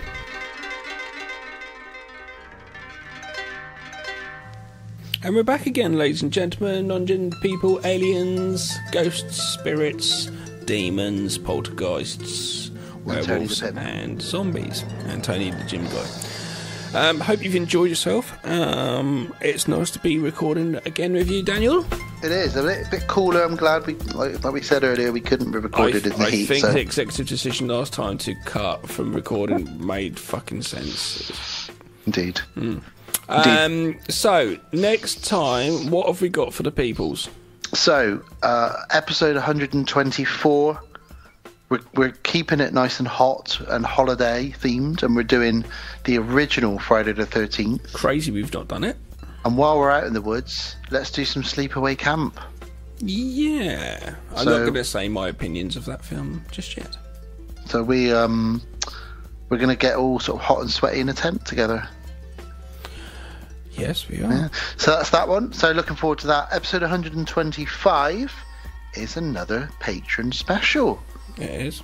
It is. So patron picks, and it's RJ McCready, and he's picked Journey to the Centre of the Earth. No, he hasn't. He's picked. He's picked The Land That Time Forgot. Okay.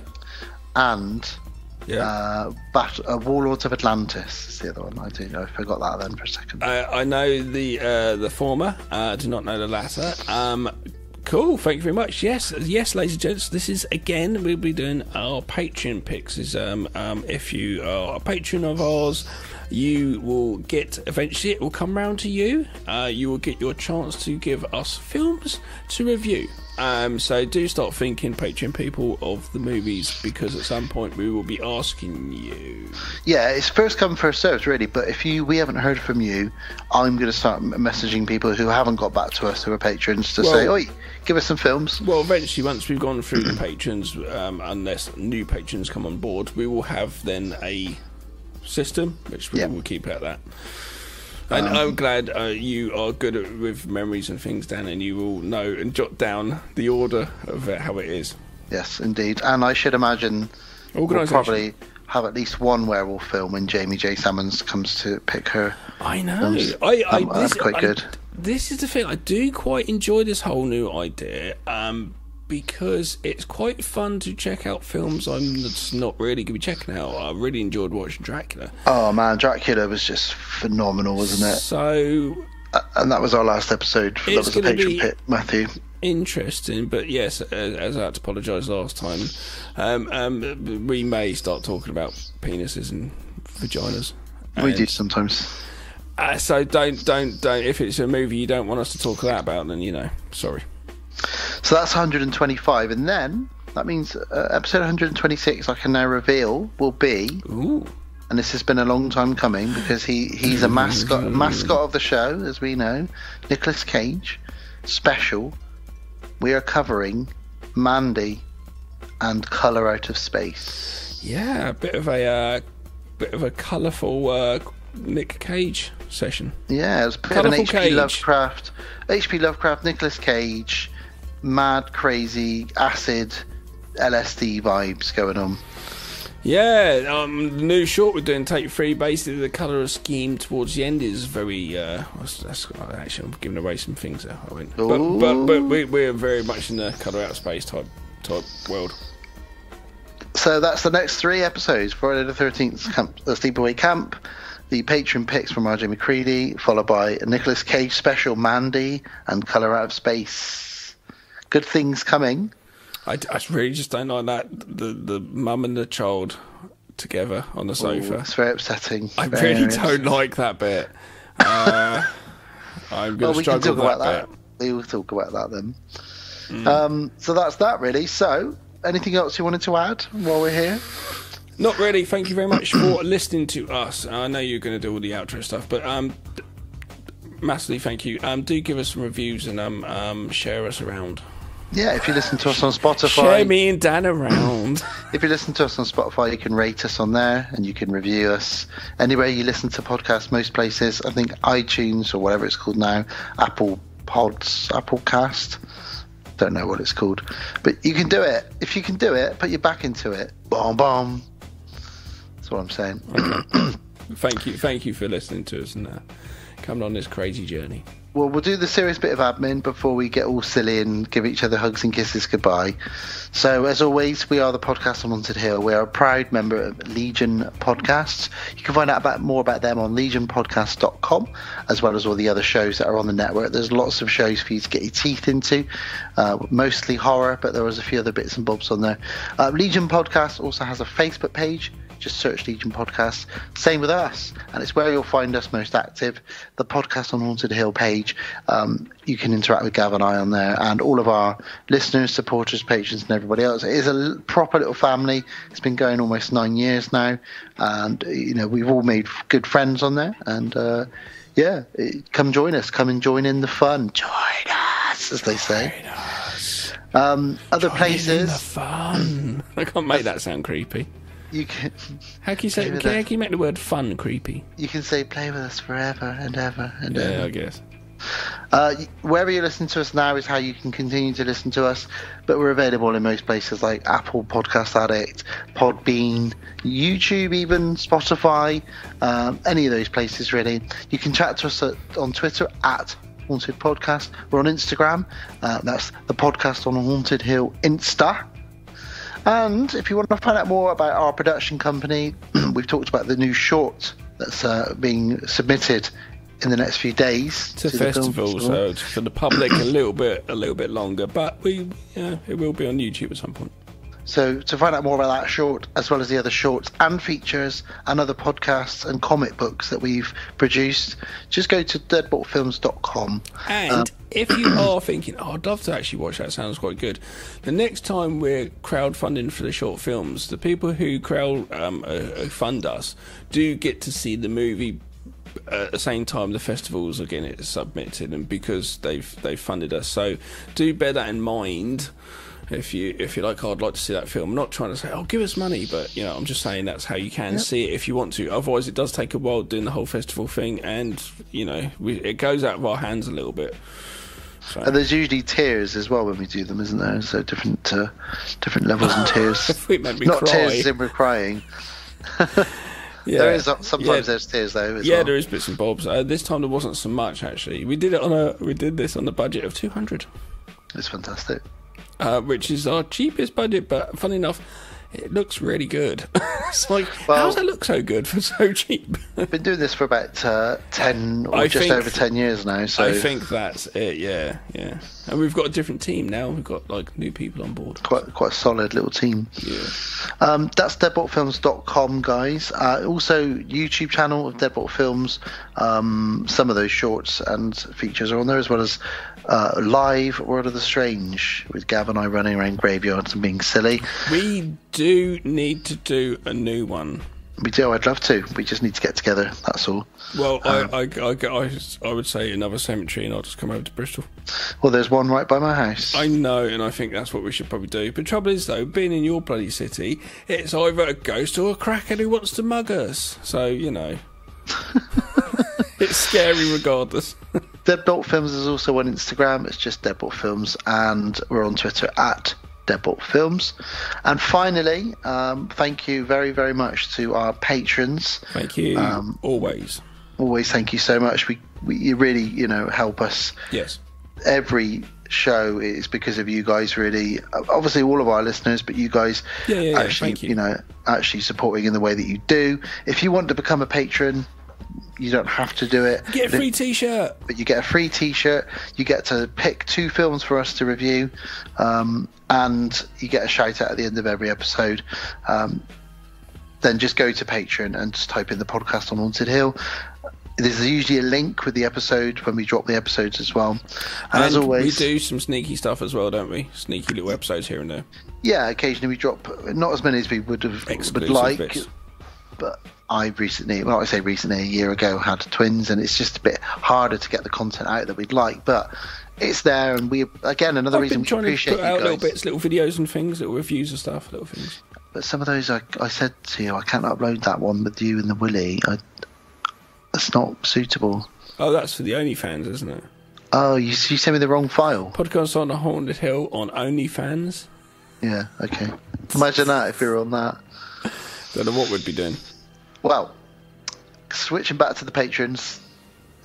Because we don't have an OnlyFans. We don't have an OnlyFans. Thank you very much to everybody who is a patron, and that is Don Collier, Matthew Godley, Jamie Jenkins, Kevin S. Fife, Sarah Kay, Rachel, RJ McCready, and Lex Boo. Guys, thank you so much. Big kiss to all of you. Yes, and when we have our little hiatuses, always thanks for still supporting. Because we continuing to always coming back, even if it's a little bit of a gap. Yeah, that's true. That is very true. And when that happens, though, we do try and put out a little bit of exclusive Patreon stuff just to tie you over. Yeah, and still every Friday, patrons are still getting our old episodes drop on every Freaky Friday. I think we're up to about episode 40 now, so about the last 40 weeks. Cool, man. The sound level should be getting all right now, the sound quality. The most recent one I dropped last Friday was Halloween 2016. Okay. Where we did the live Ouija board, Gav. Oh, hilarious. So that I dropped that one last Friday. So yeah, every Friday, if you're a patron, eventually that will catch back up around, obviously, but not for many years because we've got a lot of episodes out now, so it's going to take a while. But yeah, that's everything. That was episode 123. Easiest 1, 2, 3 ABC Demons, baby, you love me now. We love Demons. Demons 2 is, I'm a bit of a nostalgia for it, but it's But it's fun to chat about those two, so that was cool. Enjoyed it. So next time we're going down to the woods, we're doing a bit of camping. If you go down in the woods today, shh. Kill. Although Jason's not in the first one, as we know. Spoiler? Oh, I'm so sorry. It's a 45-year-old film. Deal with it. The amount of people, kids that went to watch Scream, then found out from that. They went back to watch the first one. They went, "Oh, I knew that already from Scream." Like Jay the other day is like, "Oh, have you had a go at me because I got rid of the DVD even though I said the movie's alright?" I said, "I don't have the room to keep every movie I think's alright, Jay." They had a go at me because I got rid of Orphan. Oh God. So they watched it. They got a copy and they watched it, and but I was like, "Yeah, the twist is great." And they're like, "Yeah, I already know." And I was like, I'm not going to say, just in case you haven't seen it. I was like, oh, well, that's really kind of taken away a lot of the fun of that film. I know. I don't know why people... whenever a new Marvel film comes out, my brother always Googles what the end credit scenes are and who the cameos are. Right. And then when I say to... Well, then I say to him, I went to watch Spider-Man or Doctor Strange 2, and he's like, yeah, I already know all the twists. And I think, I don't get... I like to be in the cinema when, one of the characters appears. Like when I was watching Ragnarok, which you've seen, and the Hulk suddenly appeared in it, I was like, what? This is amazing! Yeah, I knew, only because I had the DVD case. Yeah, obviously. But at the time, it was sort of... Yeah. And that not just Marvel films. I love it when I'm surprised in a film, Yeah. But some people like to, look these things up. So that's cool. It's up to you, however you want to watch films. But we like to watch films and then talk about them. So should we stop talking though? So let's stop talking now, and let's say it's a big good night from. God damn it, she's a friend of mine, Tony the Pimp. It's good night from Weaponize Yourselves. Come on. Is it just going to be loads of Tonys? No, because it's a good night from.